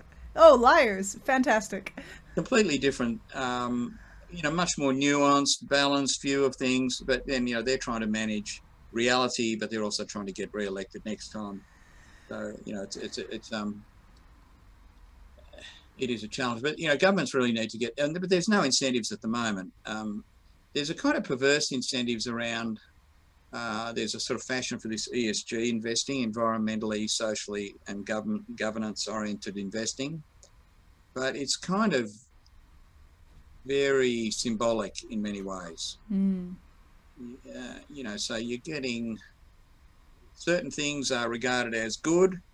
Like, so now that we realise that copper is used in electric cars, copper mining is good, kind of thing. Whereas before it was terrible. The whole idea of the economy as a huge calculating machine, you put the incentives in and you get the outcome, is very powerful, because the sort of capitalist economy transmits information in the form of prices as to what's scarce and what's needed and what's valuable. And it also gives people incentive to respond to that information. No, it's not perfect. I mean, there are all sorts of things that can go wrong, but you can use that, you can leverage that, the power of that to enormous effect. And as I said, it's such a pity that the Greens voted against the carbon tax. And I think I sort of went and researched, like, why did they do that? And the objection was that they were using the capitalist system to solve the problem, and they objected to that. By having a carbon tax, you create the signal to the economy to solve the problem, and they didn't want that. They wanted a government-directed solution. Oh, inefficient. Okay. Seems to have been there. That's the problem. The government doesn't fix problems very well like that. The government is just inefficiency after inefficiency. If you want a problem solved, you have to create an incentive for corporations to do it, I think. That's right. So as sort of like in machine learning, where you have a kind of value function. You say, well, here's what we value. Yeah. Here's what, we don't value carbon dioxide going to the air, and so we'll bring in a tax on that, and people find a way of not doing that, or doing it less, or taking it out of the air, or whatever. So whereas government decision making is so constrained. I mean, I've run into this problem myself recently, where there was a problem of stray dogs, and the last time I bought a dog was probably something like 20 years ago. And dogs were really cheap. But now the government solved the problem of stray dogs by making it basically incredibly expensive to breed dogs. Mm. If you have a dog that's not desexed, you have to pay like $300 a year registration fee. Wow. Um, if you want to become a registered breed, want to breed dogs, you have to become a registered breeder and do this and the other thing and have an OHS plan and blah, blah, blah, blah, blah. And so, like, you look on Gumtree and, like, you want to buy a Jack Russell, that'll be $2,500. Wow. So I'm still getting over the sort of I mean, maybe if you get like a 7-year-old dog where someone's moving into a nursing home, and they can't keep the dog, they might let you have it for $500 sort of thing. So it's a bit disappointing. So the government solutions are often very ham-fisted, ignore second-order effects, ignore all the costs. Whereas in an economy, people will take into account all the costs. They'll say, well, look, it will cost me X amount to put carbon into the air, but on the other hand, we really need to do this thing. Mm. The other thing, just getting back to the issue of the correlation between affluence and energy consumption, is just, I saw this amazing figure that Bill Gates put out over 1,600 tonnes of carbon dioxide in 2019. Now, the average person puts out about 10 tonnes. Mm-hmm. Wow. Now, and this is basically just from his use of private jets. Now, he since has decided he will buy carbon credits to negate his use of private jets. Mm-hmm. I think carbon credits are a bit of a sort of scam, really. He's still flying around in private jets spewing out 1,600 tonnes of, and like, okay, you buy carbon credits, which basically, you buy a farm and you plant a forest on it or whatever. Yeah. Okay, that's fine, and so it's soaking up CO2, but on the other hand, someone can't now use that farmland to grow food. Mm. So, Yeah, I don't know. I mean, we need wildlife too, and nature and all that good stuff. That's true, but a large percentage of the world's population, has trouble affording enough land, yeah, high quality food. Yeah, so and a lot of these environment conferences, I think there was one at Davos where they you could not get a Parkfield private jet. There were so many private jets flying, and notoriously cheap. But Prince Charles or whatever, flying around the world in private jets and lecturing the rest of us. Yeah. We buy electric cars or whatever. Yeah, one rule for the rich and one for the poor. Oh yeah. Yeah. So but governments don't. People go into politics because they want power. And just like creating a carbon price and then just letting the market solve the problem is not really an exercise of power. Mm. Where they would much rather do things like mandate ethanol so their mates in the sugar industry in Queensland can make more money, or this, that, and the other thing. But you end up with the solutions that are often worse than the problem they're meant to solve. Mm. Yeah. So I'm sort of following on from this. I'm even going to do some more research into this whole question of how do you make oil.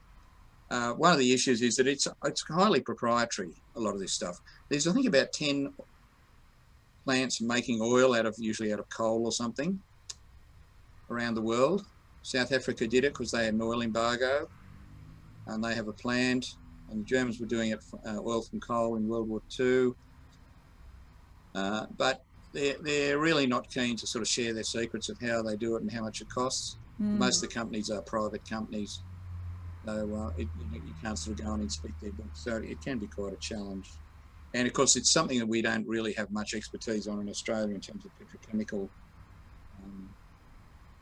technology. It might be a bit of a challenge. But yeah, if the government would they should be putting tens of billions or hundreds of billions into fusion research. There's no obvious reason why it's not possible. But I think as you suggested earlier on, it's not a problem that's going to occur before the end of the 3-year election cycle. All they need to do is posture sufficiently to get enough votes. Yeah, seems like it. And you see, I mean, at least the kind of Conservatives are pretty consistent in their approach, whereas with Labor speaks out of both sides of its mouth in the sense that they go to a coal mining community and talk about how coal is the future and blah, blah, blah. And then they go to sort of Balmain or whatever in the city. And, they're all for the green things. So, what do they actually believe? I don't know. They believe in getting re-elected. I think that's about it. The thing about politicians is that I just have this.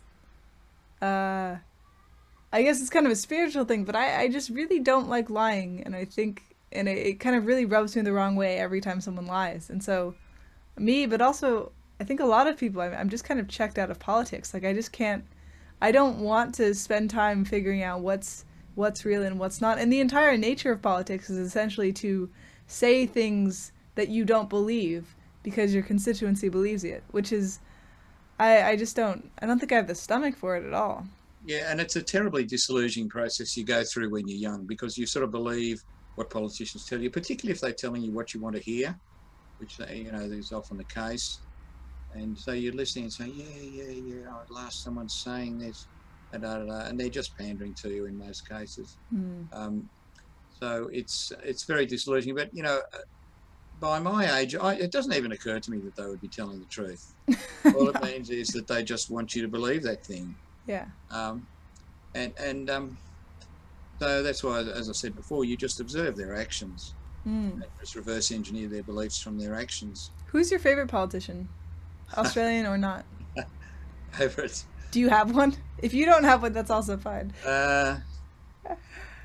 Well, I did, like as I said, I think Bill Clinton was a very capable person. Mm. So I mean, I didn't agree with His 26 rides on Epstein's jet make me feel a little iffy towards him now. Yeah, well, look, as Hillary Clinton said, he was a hard dog to keep on the porch. Yeah, yeah. So he was definitely, sort of, yes, he had a weakness for the ladies. Yeah, so there's that. I think, as we were just talking about before, like a lot of them really do, I think, go in with good intentions, but they're corrupted by the system. And I did get to know Dr. David Kemp, who was a member in the Liberal Party government a long time ago, and I saw his transition from when he first went into Parliament to by the end, just before he left. And he was,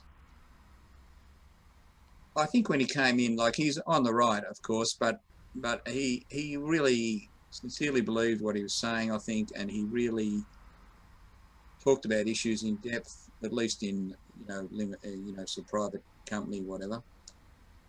But I just saw how the system really broke him down and turned him into just a typical politician. Mm. So I don't think the key thing is the individuals. You need to look at the system. And this is like, say, H. Edward Deming's work on quality, where he says it's never a solution to blame someone for a problem. Mm. You should always look at why did the system produce that behaviour? Mm-hmm.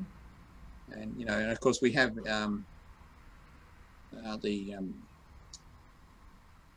some systemic problems, but, we have a very short electoral cycle in federal politics. It's worse in America because you have a 2-year cycle, basically, because you have the midterm elections after 2 years. So you've really got a 2-year cycle. So I think my favourite politician would be someone who would try and reform the system and change the incentives. And I don't know what the answer is, particularly when I did some telephone polling at one stage, talking to the general public. And to be honest, it is an absolute miracle we have the quality of politicians that we have. When you talk to the general public, they really, 95% of them have just no understanding whatsoever of the issues. No. And also are very short-term orientated and very self-orientated. Mm. What's in it for me in the short term, but often in a shooting yourself in the foot sort of way. So we need to sort of try and create a political system which, where you get this, the incentives right, or get the structures right, so that we get capable people. And I've noticed this even in my own lifetime. The politicians at the top now are just not of the same calibre that they were even 20 years ago. You know, Bob Hawke's cabinet. Mm. There's just no comparison to either of the front benches now. And I think, you know, we have created bad incentives. You know, we discourage really capable people from going into politics. You know, part of that is, you know, on the ALP side, it used to be that, you know, it was very hard for a working class boy to do good. So a career in politics was quite appealing. But now basically anyone can go to uni pretty well. You know, my urologist, you know, was a poor boy from the western suburbs, and he ends up as a professor. Mm. So, you know, those pathways are now open. But I think one thing that they could possibly do is you need to reduce the cost of running campaigns. It's particularly an issue in America. You know, Hillary Clinton, I think, spent $1.5 billion running for president. I don't know if it's the cost of running campaigns. I think, why are we allowing... I just don't know why we're allowing oil companies to sponsor politicians. Like, it doesn't make any sense to me. Well, I think you'll have, if Hillary Clinton has to raise $1,500 million, people are going to find ways to get that money to her. Yeah. And they're going to pay, you know, there's going to be a price to pay, I think. So, you know, if one thing would be just banning television advertising, limiting the spend, or, you know, and partly publicly funding campaigns. I think limiting spend is probably the best idea, right? So your spend, you know, you have $1 million cap or a $10 million cap, and that's all you can do. That's right. And I think there's also an issue in the US, but also here, of the over-democratisation of the pre-selection process. Over-democratisation? Yeah, see, it used to be, until the early 60s, that the candidates were chosen by the sort of, you know, party officials, the presidential candidates. And then they used to have primaries, but they were kind of advisory only. And then they made the primaries binding. And it's just become a catastrophe because the politicians have to appeal to the lunatic fringe in their party to get through the primaries. And so that's why, you know, one reason why politics is so polarised in the US. The politicians are far more polarised than the population in general, because you've got people who are a member of a political party who bother to vote, who are the most extreme motivated people. You look at the people who vote in the primaries, they're really out on the lunatic fringe on both sides. So by making that's a good point. The process so democratic, you've created this polarisation. And in fact, if you had the political heavies picking the candidates, they will be thinking, well, how can we win the election? We don't want to an extreme a candidate. I mean, I think the first example of this was McGovern in 1972. George McGovern, who was extreme left-winger in those days. He later went into business and changed his opinions. But he was trounced by Richard Nixon because he was just so far on the left. And that was because he was picked by the party faithful. So that, you know, so there needs to be some kind of mechanism where, you know, the idiot vote gets somehow filtered out to a certain extent. Well, I mean, mandatory voting might be better. Like in Australia, we have to vote, or else you get a fine in the mail. It's a couple $100 or whatever. Yeah, and now you have a more subtle issue with the selection process in Australia, where I found that I came up against this issue in relation to euthanasia, and I was on the local board of the Voluntary Euthanasia Party at one point, and that all the politicians live in fear of the pre-selection committees kicking them out if they don't toe the line on euthanasia, particularly on the Conservative side. You typically, when euthanasia laws go through, you might get 0 people on the Conservative vote for it. And when you talk to them privately, they're for it. But they're like, well, look, it's not my number one issue. It's not worth my job. If I vote for this legislation, I'll be out in my ear. Because you get the fanatics get into the pre-selection boards. And I remember hearing an interview on the ABC with a woman who was vying for pre-selection for the Senate in Tasmania on the Conservative side. And she rang around to all 30 members of the pre-selection committee, and all they wanted to hear about was, abortion, birth control, euthanasia, all these sort of these types of right to life sort of issues, which are, really, if you look at, say, euthanasia, the support is in around 80% in the community in general. But yet these pre-selection committees are full of people who have very vehement views against them. In the ALP you have a similar view with the ALP right being so influenced by the Catholic Church, but that is really waning, I think, over time. So we do have this issue that, yes, we all vote, and that's good, but you have these sort of pre-selection committees which are very unrepresentative, and they're the ones who really pick, in most cases, the member, because most seats are safe seats. So that's a real challenge. I mean, I think one solution to that could be that there should be a none of the above option when you vote. How does that work? Well, say you can either vote for candidate A, candidate B, candidate C, or none of the above. And if none of the above wins, they're all banned. Yeah. You have another election. That's a great idea. I like that. I would have voted none of the above at the election, the last one. And that's a way for the electorate to just reject someone who's unacceptable to them. Say, let's say you're in Barnaby Joyce's electorate, which a friend of mine is, and it's interesting. He reckons Barnaby's a great guy. He's come across, been next to him in the supermarket queue or whatever. But that's a part of the skill of being a politician is to come across as a great guy. Anyway, so if you don't like the local member that the powers that be have tried to foist on you, you can just say no. Yeah, I think that may be a way for the public to reject these candidates. But it's a very intractable problem because, excuse me, you have a sort of double problem. It's like you want everyone to have the franchise, but on the other hand, the vast majority of the public spend very little time understanding the issues. It's dubious whether they have the capacity to understand the issues, and so. I mean, also look. I don't understand most of the issues, and that's because I've done the calculations. If I took if I took enough time to understand every major political issue, I wouldn't have time for hobbies that I have. I mean, you'd probably have to have a part-time job just dedicated to studying political issues to really understand them.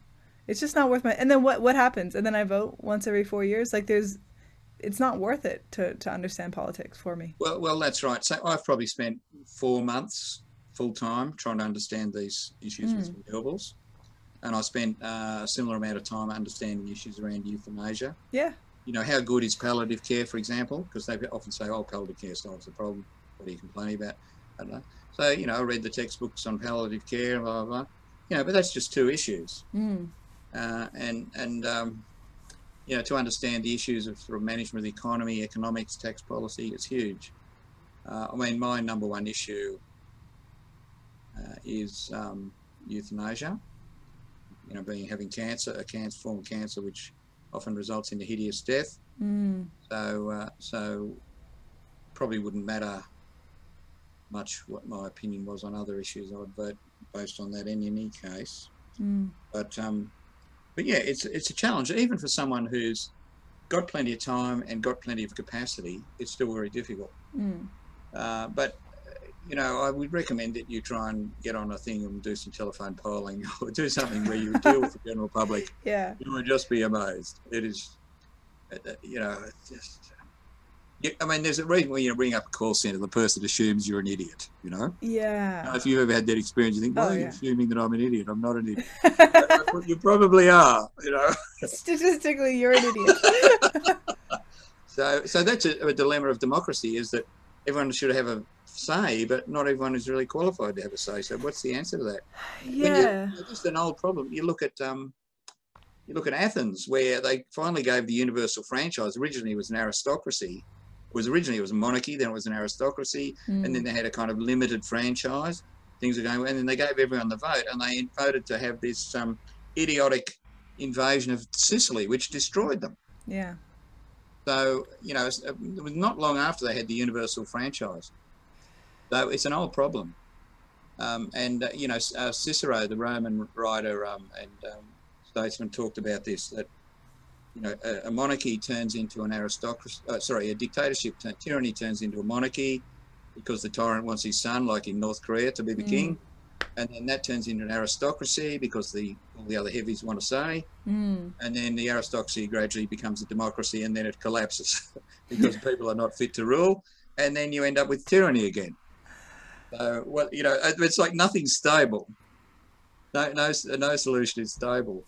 It's So, yeah. A friend of mine, my housemate. I don't know how much I agree with this, but he proposed that um, everyone is kind of categorized into a place of expertise. So if you're a plumber, you get to vote on plumbing issues, and yeah. if you're a carpenter issues, doctor, medical issues, and then you're only allowed to vote on the issues that you know about. You have to pass some test or whatever to say that you know enough about this issue to vote, which is, I mean, maybe that's a solution. But that sort of runs into the same problem of representation because, say doctors would know a lot about medicine, Yeah. but I have some qualifications around that. But yes, they know about medicine, but they would vote for things that are in their interests. So, for Mm. example, the AMA years ago tried to make it so that you could not get multivitamins except on a prescription.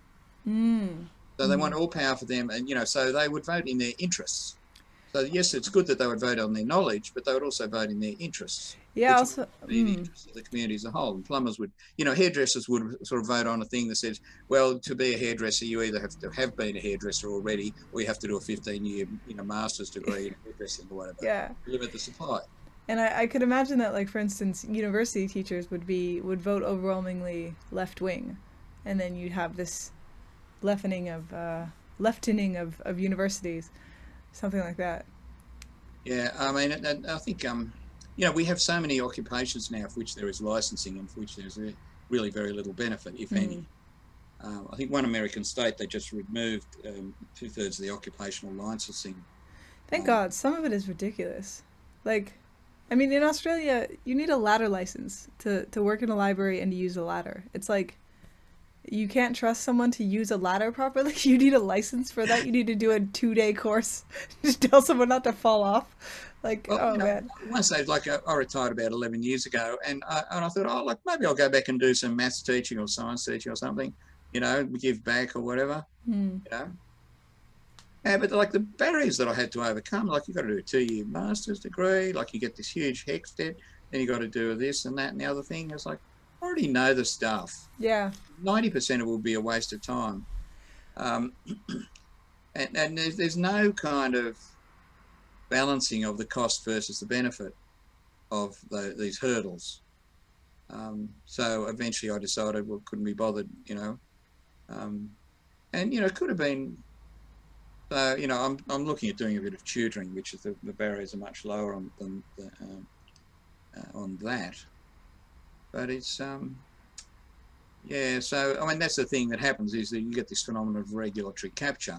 The Hmm. government brings in somebody to regulate a body, and then the people that's trying to regulate take it over. Tim, I think you should do a podcast. I think that's how you should give back. Just talk about all the stuff you're talking about now and just put it online. Yeah, yeah. But yeah, I think regulatory capture is a big, really a cool concept. What Once is you've it? heard about it, you see it everywhere. What is it? So it's the idea that if the government sets up somebody to regulate someone because they're out of line, and within a pretty short period of time, the people that are supposed to be being regulated by this body own it and control Ah. it. Like a classic is the Food and Drug Administration is basically owned by the agriculture lobby and the pharmaceutical lobby, and acts in their interests. Look at the recent approval of the medication for Alzheimer's disease, which Hmm. I'd be very surprised if it was at all effective. Oh, okay. They approved it, and yet they will not approve other things that are out of patent. Yeah. That where pharmaceutical companies can't, and like the original dietary recommendations for a high carb diet. Mm. The expert committee came up with a recommendation of 3 servings of carbohydrates a day, Mm. and it went to the agriculture department and came back at 8. It's like the wheat guys said, that's not enough. It's nothing to do with health. So, you know, and you see this all the time, the regulatory capture, you know, the way the financial regulators look after Wall Street. Yeah, and you know, as I said, they're like the occupational licensing is a classic example where they bring in laws that make it harder. You know, when my friend first became a psychologist, you just had to have an undergraduate degree. Mm. Now you have to have a master's at least. Then it went to an honours degree. Then you had to have a master's degree, and now they're talking about you having to have a PhD. Mm. So you know, and what is the action? And when they do studies, they found that, you know, people of reasonably intelligent people given a 3-day course are just as effective in counselling as people who have a master's degree in psychology. Mm. So what's the benefit? The benefit is that it jacks up the fees. Well, I mean, it's such an overcrowded field that if everyone who wanted to be a psychologist became a psychologist, then we would just have too many, and the price would drop and all sorts of terrible things. And so you just have to make it harder and harder to get into. I don't think all sorts of terrible things would happen. No, I think actually, like obviously, you know, you have standards around like if people abuse their position or whatever. But in general, what, you know, one terrible thing that happens is a lot of people can't afford the services of psychologists. Yeah. Because you know, it prices them out of the market, or you know, so this occupational licensing has a cost as well. And as I said, there's just no benefit that someone with a master's is any better than someone with 3 days of training. Amazing as it may seem. I mean, I know a lot of people who have said like, oh, I went to a psychologist. I mean, when I was a kid, I went to a psychologist and it didn't do it. Like, it wasn't good. She wasn't good at her job, or at least for me, you know. Yeah. And but it wasn't just that. It was like it took 6 weeks to get in, and you know, for a lot of money. For a depressed kid, it's like you don't really want to wait 6 weeks to get into you know, and it was psychologists are very hard to get into, and they don't. Sometimes you need to go to like 5 different psychologists before you find the right one, and yeah, it's a complicated process. Yeah, I mean, I have had mixed experiences. I did go at school. I went to a psychologist who was completely useless. It didn't help me at all. But after I left uni, I went to a psychiatrist who was very good. You know, in those days when Whitlam brought in Medicare, you could go to a psychiatrist. You know, everything was free. You go to any specialist, this bulk bill. You know, wow. And so I went to, and he really did help me. But yeah, so I don't know. But as I said, there's really no evidence that all the extra training makes people more effective at the job. And you know, some people are terrible at the job when they've had lots of training. And you know, they're not actually tested on their effectiveness. They've taken 8 years to find out as well. They didn't just do the job and say, I'm not good at this, and leave. They had to go through this rigorous training. You know, and a lot of training too is like they may have vast amounts of training, but in the wrong thing. Like the average doctor can't read a medical paper and understand the statistics. For example. So how are they actually updating their knowledge? You know, there's that. So it just doesn't. You know, often they have a very high degree of training, but a lot of it often misses the point. But if, like a classic example is, you know, I have an endocrinologist, and endocrinologists to a man and woman don't really think of the endocrine system as what it is, a non-linear feedback system. They should be thinking about that, should be in their head. But they're all just looking at, oh, well, you're in range, you're out of range, blah, blah, blah. A very cookbook-orientated approach. They're not thinking about the system as a system. And it just seems that there's this culture in endocrinology in Australia that they're all like this. They've all been trained like this. And if you came along and said, look, I think endocrinology's gone off the tracks in Australia, I'm going to open up shop as an endocrinologist and do better. You can't. You get put in jail. Yeah. It's immune from repair because each generation picks the next generation and of people just like themselves, and they have exactly the same blind spots. So you know, there's a lot of costs with the occupational licensing, even at that level. Yeah. So I don't know. It's tough. I mean, because if everyone just opened up shop as an endocrinologist, we would have the opposite problem with is which is unregulated markets. I mean, that means, Tim's shop of endocrinology is amazing, but then Jeff's shop is terrible and he's killing people, and it's hard to figure out who's right and who's wrong. Yeah, I should probably give you Charles Murray's book, Why I'm a Libertarian, to read. But the answer to that is that there will be quality control mechanisms. Hmm. But so you will have organisations like Choice or whatever, or people will come up as intermediaries who will vet people and look at their quality, and you'll be able to look at that. But you might be able to make a trade-off and say, look, I don't really need an endocrinologist. I just my problem is very simple or whatever. I don't need a very super high-powered person. Hmm. My problem may be very simple, and so maybe you can make a trade-off of quality and cost. Hmm. A lot of people are just ruled can't go and see specialists because they just can't get an appointment, as you suggested, and because the cost is prohibitive. Hmm. So it's not a straightforward thing. And I would argue in many cases the government does not provide better quality via the occupational licensing. It just limits the supply, and in many cases the quality is worse because it's such the supply is so limited they don't really have to compete on quality. Hmm. And it's I remember saying to my urologist about my cancer that should I get a second opinion? He said, well, you can, but it'll be a guy just like me. There's a sort of monoculture, and it's very true. Endocrinologists are the same, and most specialties are the same. They have this sort of monoculture, and they think it's best practice. But maybe it isn't. Like the time that it takes the medical system to assimilate new ideas is just appalling. Yeah. Going back to Semmelweis and the thing of washing hands, that took 30 years to 30 years to be accepted by the medical profession. He was handed out. Hounded out, and his life was ruined. Do you need to get that? No, I'm just trying to kill it. It won't let me. Okay. I wonder why that is. Oh no. It has risen again. Yeah. What were we talking about? So no, you get these very limited monocultures, and if they're on the wrong track, it can't. There's no self-correcting mechanism. But if you've got, say, like you look at, say, computers, and you had all these mainframes, they were expensive, they were hard to program, they had all these problems, and so you had mini computers come along. Yeah.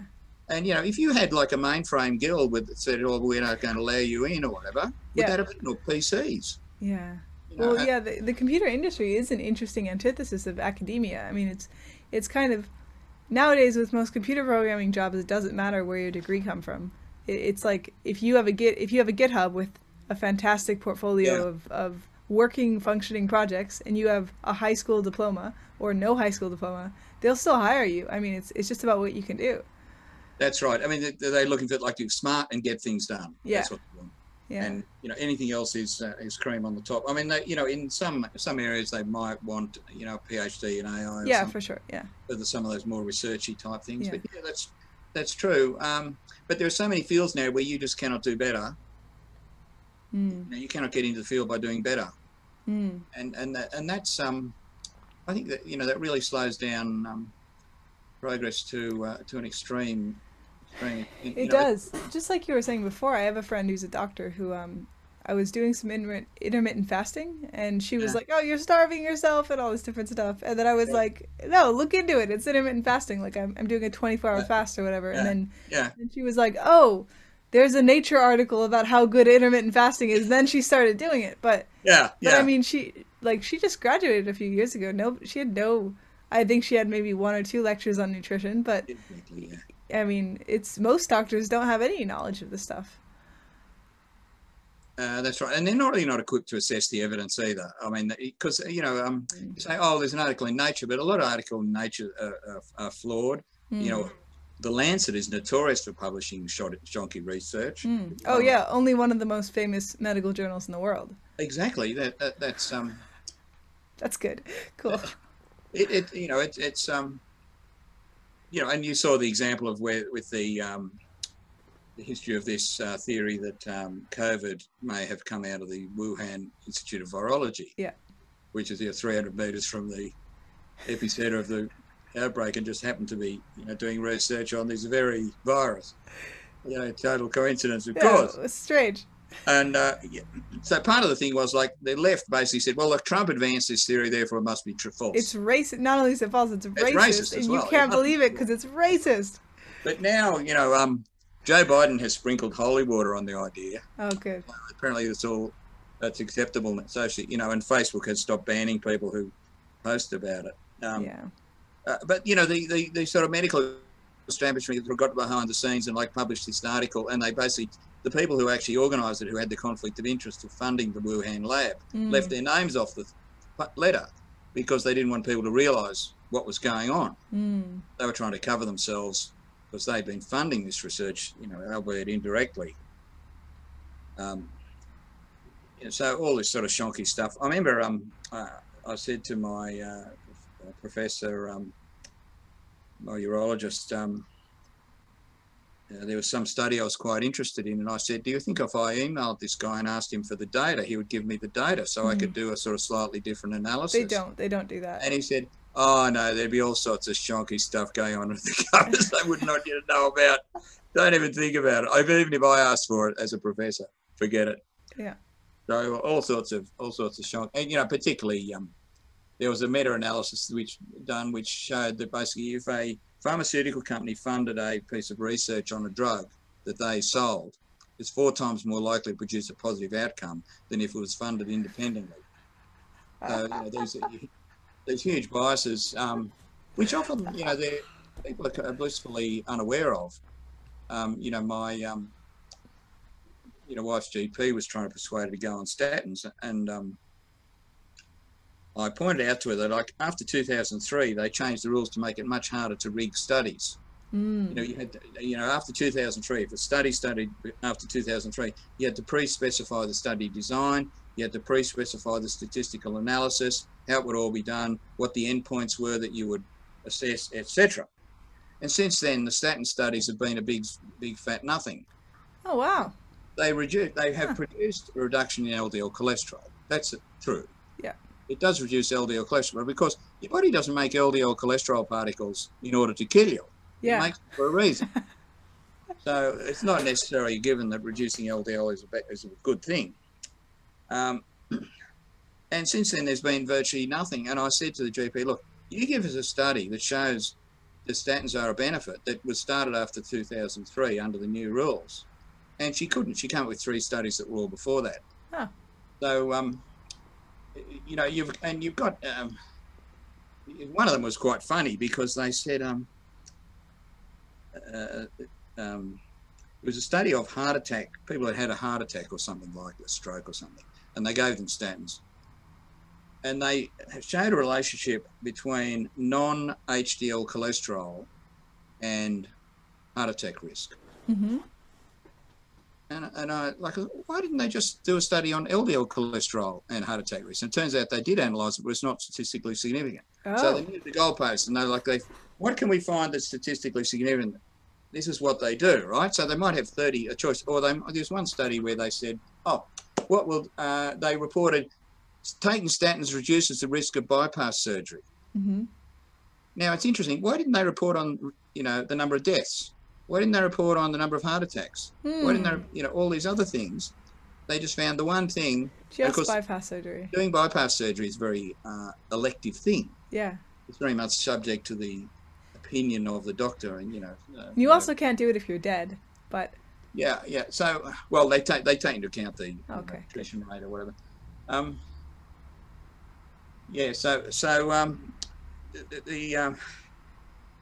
Typically the studies will not report deaths. So you take a drug, what you would hope is you are less likely to die, right? That was a key indicator. But they often don't report that. They might report a reduction in heart attacks or reduction in bypass surgery or something. But what they don't report is, maybe you got people who take statins are more prone to get pneumonia, for example. They don't report those things that look My bad. my aunt took statins and I think she got overweight. And I think it was she got pretty obese, and I think part of it was because of the statins. I Yeah, don't statins know. make you more prone to get diabetes, Oh, good. uh, Yeah. I think. And so there's that. But also statins interfere with the energy production Mm. by impeding the production of coenzyme Q10. Mm. So often people do feel very tired, and when you're tired, you tend to eat to compensate. Mm. Um, so there's that, and LDL cholesterol particles are very integral to the immune system. So this probably explains why when you take statins, you become more prone to certain infections and so on. Mm. Um, but the GP was just she said, "Oh, I'm a dunce with statistics. I hate it." And I was like, "How can you be a doctor and keep up?" And of course, you know how they keep up. I'll tell you a funny thing happened to me coming home from one of the Less Strong meetings. I got a lift with this lady who did medical training, the nurses and so forth. And she thought, oh, I could give this course that she'd worked out for 2 GPs. So she contacted a local GP society and said, oh, I have this course. I'm wondering if, there would be some interest in people doing the course and, blah, blah, after hours, whatever. And they'd been talking for a while and the guy said, hold on a minute. Do you charge for this? I said, well, yes, like I need to earn a living sort of thing. It's like, oh, we get all our training from the pharmaceutical companies and they don't charge us a cent. Wow. And apparently I've checked this out and this is actually true, right? So you can imagine what they're being told. So that's how they get their, training, and they do their, training hours, right? You go along for a nice deal, you have an entertaining speaker, and then you have a few slides about how statins are fantastic or whatever the drug du jour is. Yeah. And you get your, credits for your training hours and everyone's happy. Wow. And of course, if you don't toe the line on prescriptions, guess what happens? What? You don't get invited to the next free training session. Oh. So everyone understands how the system works. And they're not just free training sessions either. They're networking too. Yeah, that's right. And You so meet like friends there. and so it's they say there's no such thing as a free lunch. So the pharmaceuticals don't do this. Companies don't do this because they're great guys. They do make money out of it, And they do. They create these incentives at all levels of the hierarchy. Right up to the most influential professors or whatever. They get speaking engagements, the very high fees, the consulting, So, and again, it's all, everyone understands how it works. It's Yeah. conditional Mm. on towing that line. So this is,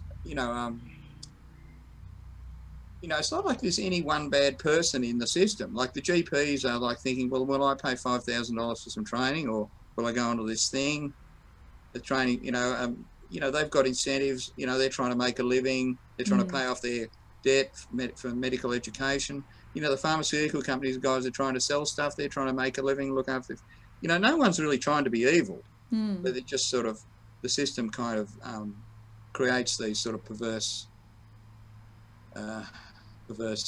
outcomes. This is how you get regulatory capture. That you get the same thing with the people on the committees that decide what drugs get through or whatever. You often find they have conflicts of interest in terms of consulting to these companies, etc. Mm.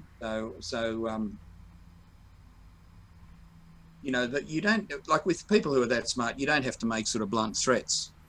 It's the same with politics, where a lot of ex-politicians are employed by various companies that were in industries that they were the minister of. Yeah.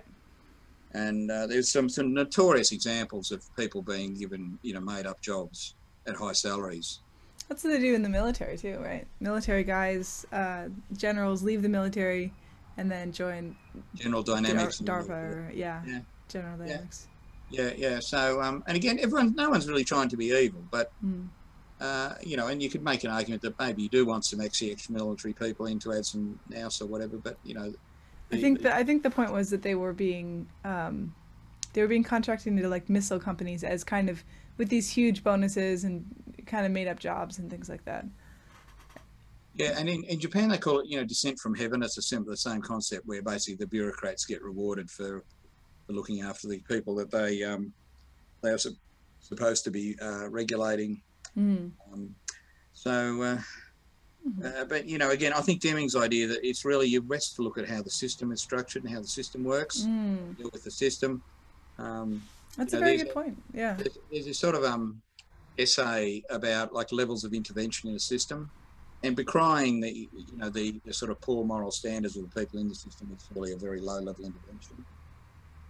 And through the highest level is like what is the thinking that underlies the system. It's probably the high, changing the thinking around it. It's a bit like sort of what Nelson Mandela was successful with for a while with South Africa. The thinking was that we're in this race war and we hate them and they hate us, and he did a lot to try and bring people together, at least for a time. Forgiveness and compassion. And overcoming. So just a different kind of thinking, whereas a lot of the people in this government were very much in this sort of vengeance mode. Now we're in charge, we get all the goodies, kind of. Even on a simpler level, like I go to a restaurant quite often, and there's every single, I won't name names, but every single time we go there, they fuck up our order without fail. I don't think they've ever once. We've had a whole meal where they've gotten something right. Oh, right. And the person, it's entertaining. It's like really fun to go there and be like, what are they gonna fuck up?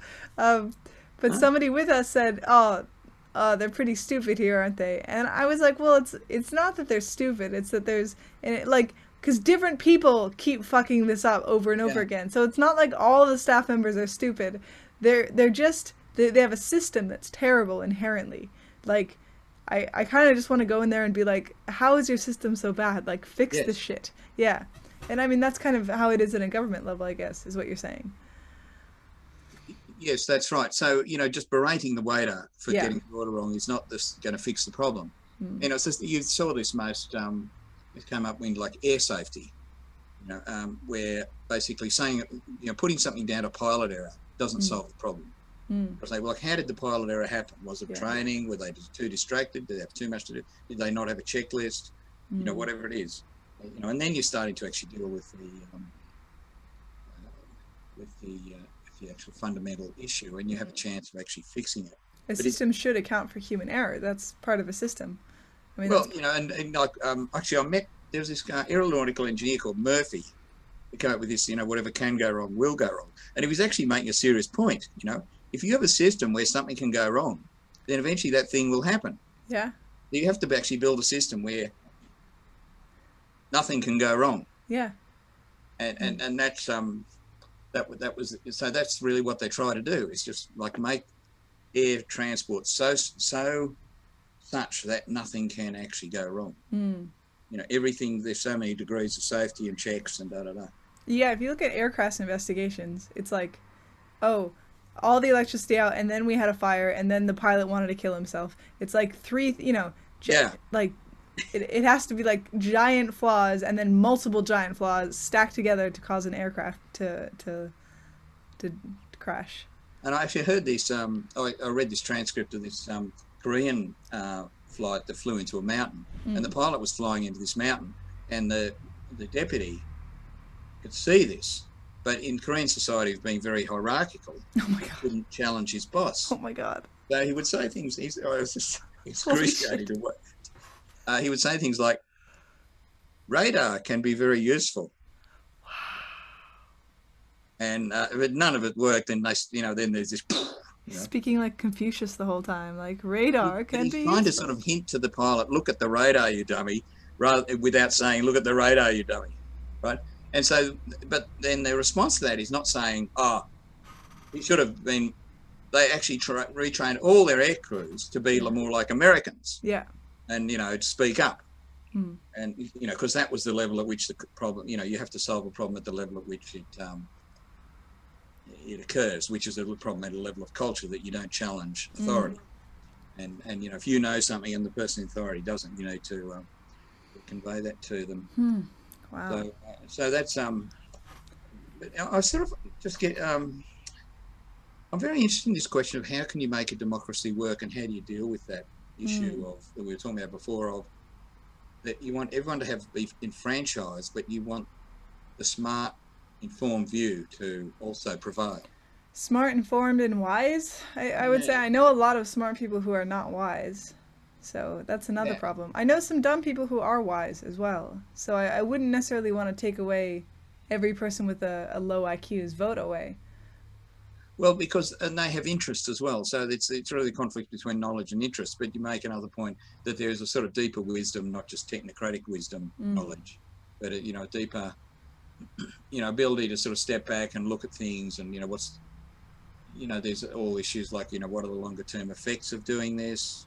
It's like the classic thing is like some of the Democrats in America are saying, oh, we're going to have a one-off wealth tax. We'll confiscate X% of people's wealth once. Well, of course, no one believes it's only going to happen once. No. Why would it only happen once? Mm. And but then that will then create all sorts of downstream effects. People are thinking, well, like, do I actually want to start my business in America? No, if they're going to do this? And they're not. People are leaving America in droves. Like corporations, finance companies that don't need, like, they're just leaving. They're going to Ireland. They're doing everything online. Yeah. And you see in that California last year had a population loss. And so many companies, Tesla, a lot of companies are leaving California. Yep. For the first time ever, they've had a net population drain relative to the. It's no surprise. This has been building up for years. It's a sort of funny thing, though, that you get the people who voted in, the people who created the havoc in California, and then they move to another state, and then they vote for the same kind of people in the other state and turn them into California. And so I don't know. You see this a lot. So I suppose you've really picked my brain about renewables. I don't know. It'd be interesting to talk to some politicians and just see what they're thinking. I would love to. I mean, a lot of them are just all about being elected. And that's all.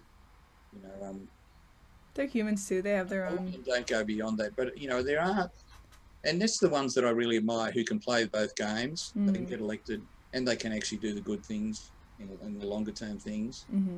But that requires another, tier of ability. Yeah.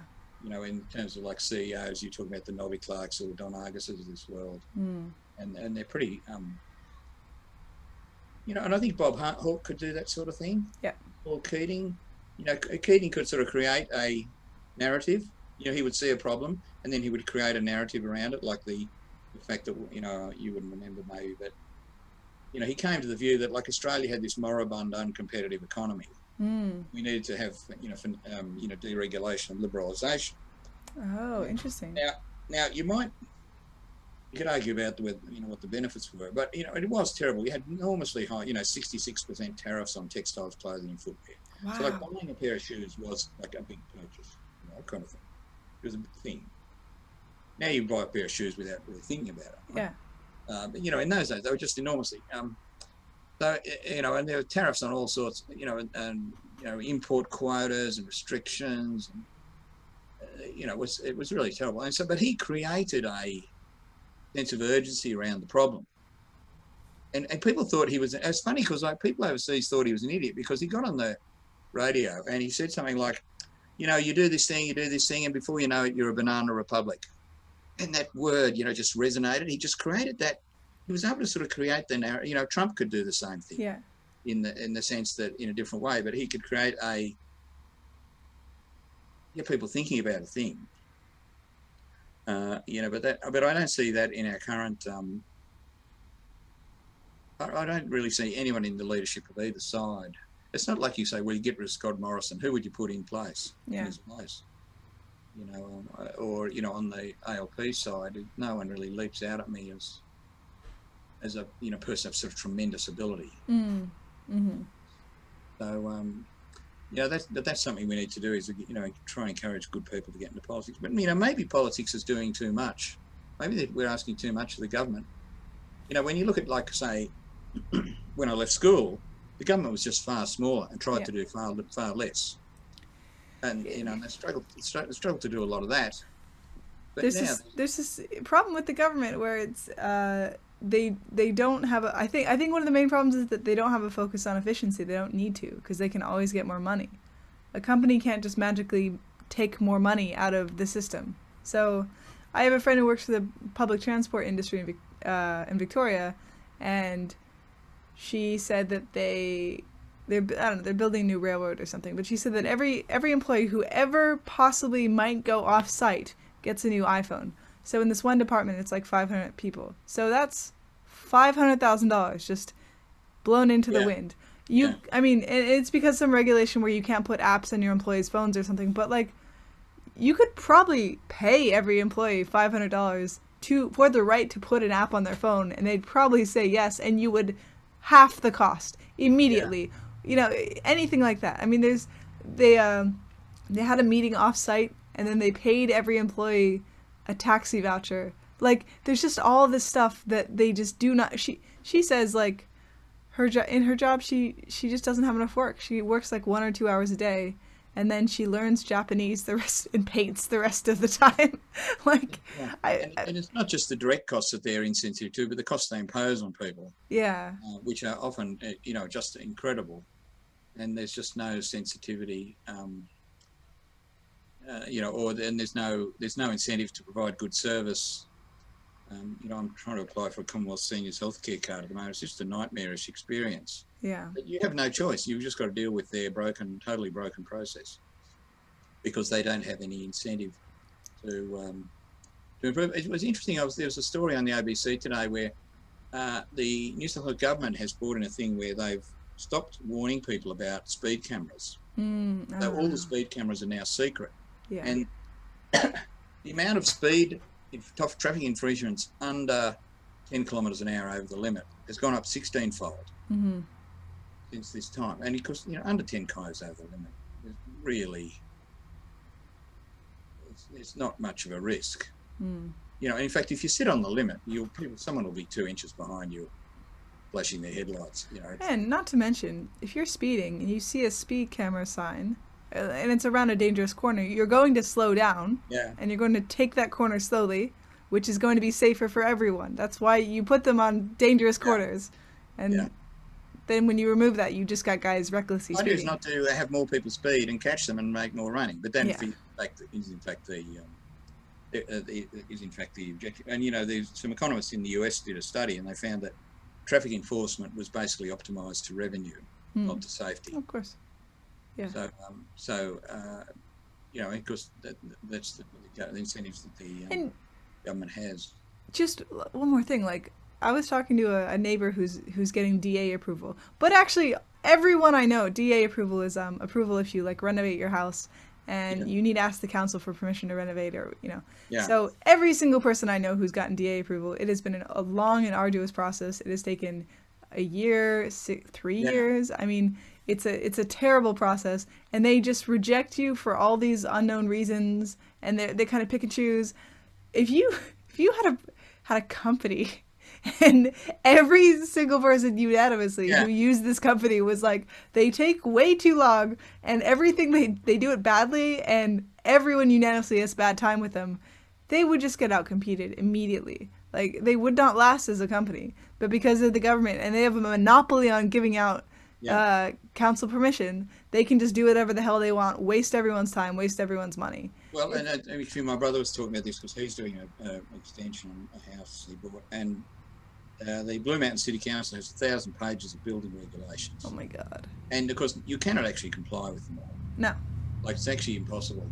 And so it just means that they have total ability to reject your application on subjective grounds. Yeah. And the guy 2 doors down was doing an extension, and they knocked him back on these absolutely totally pettifogging things. And he couldn't work it out. And he said eventually he worked out that they didn't like the style that he was building the house in. Oh. And so, therefore, but because there's so many rules, they can just reject you basically based on their opinion. Because they just have so many ways to knock you back. And so he changed the style, and then it went through. Oh my God. But because there's no law that says you can't build a sort of California bungalow house or whatever it is in the Blue Mountains. Yeah. But he eventually had to kind of work it out for himself. But because there's so many laws that they have the ability to just apply their subjective preferences to a case. All right. I think this is probably a good time to conclude the podcast. Hey, thank you so much for coming on. I had a really good time. Good luck editing it.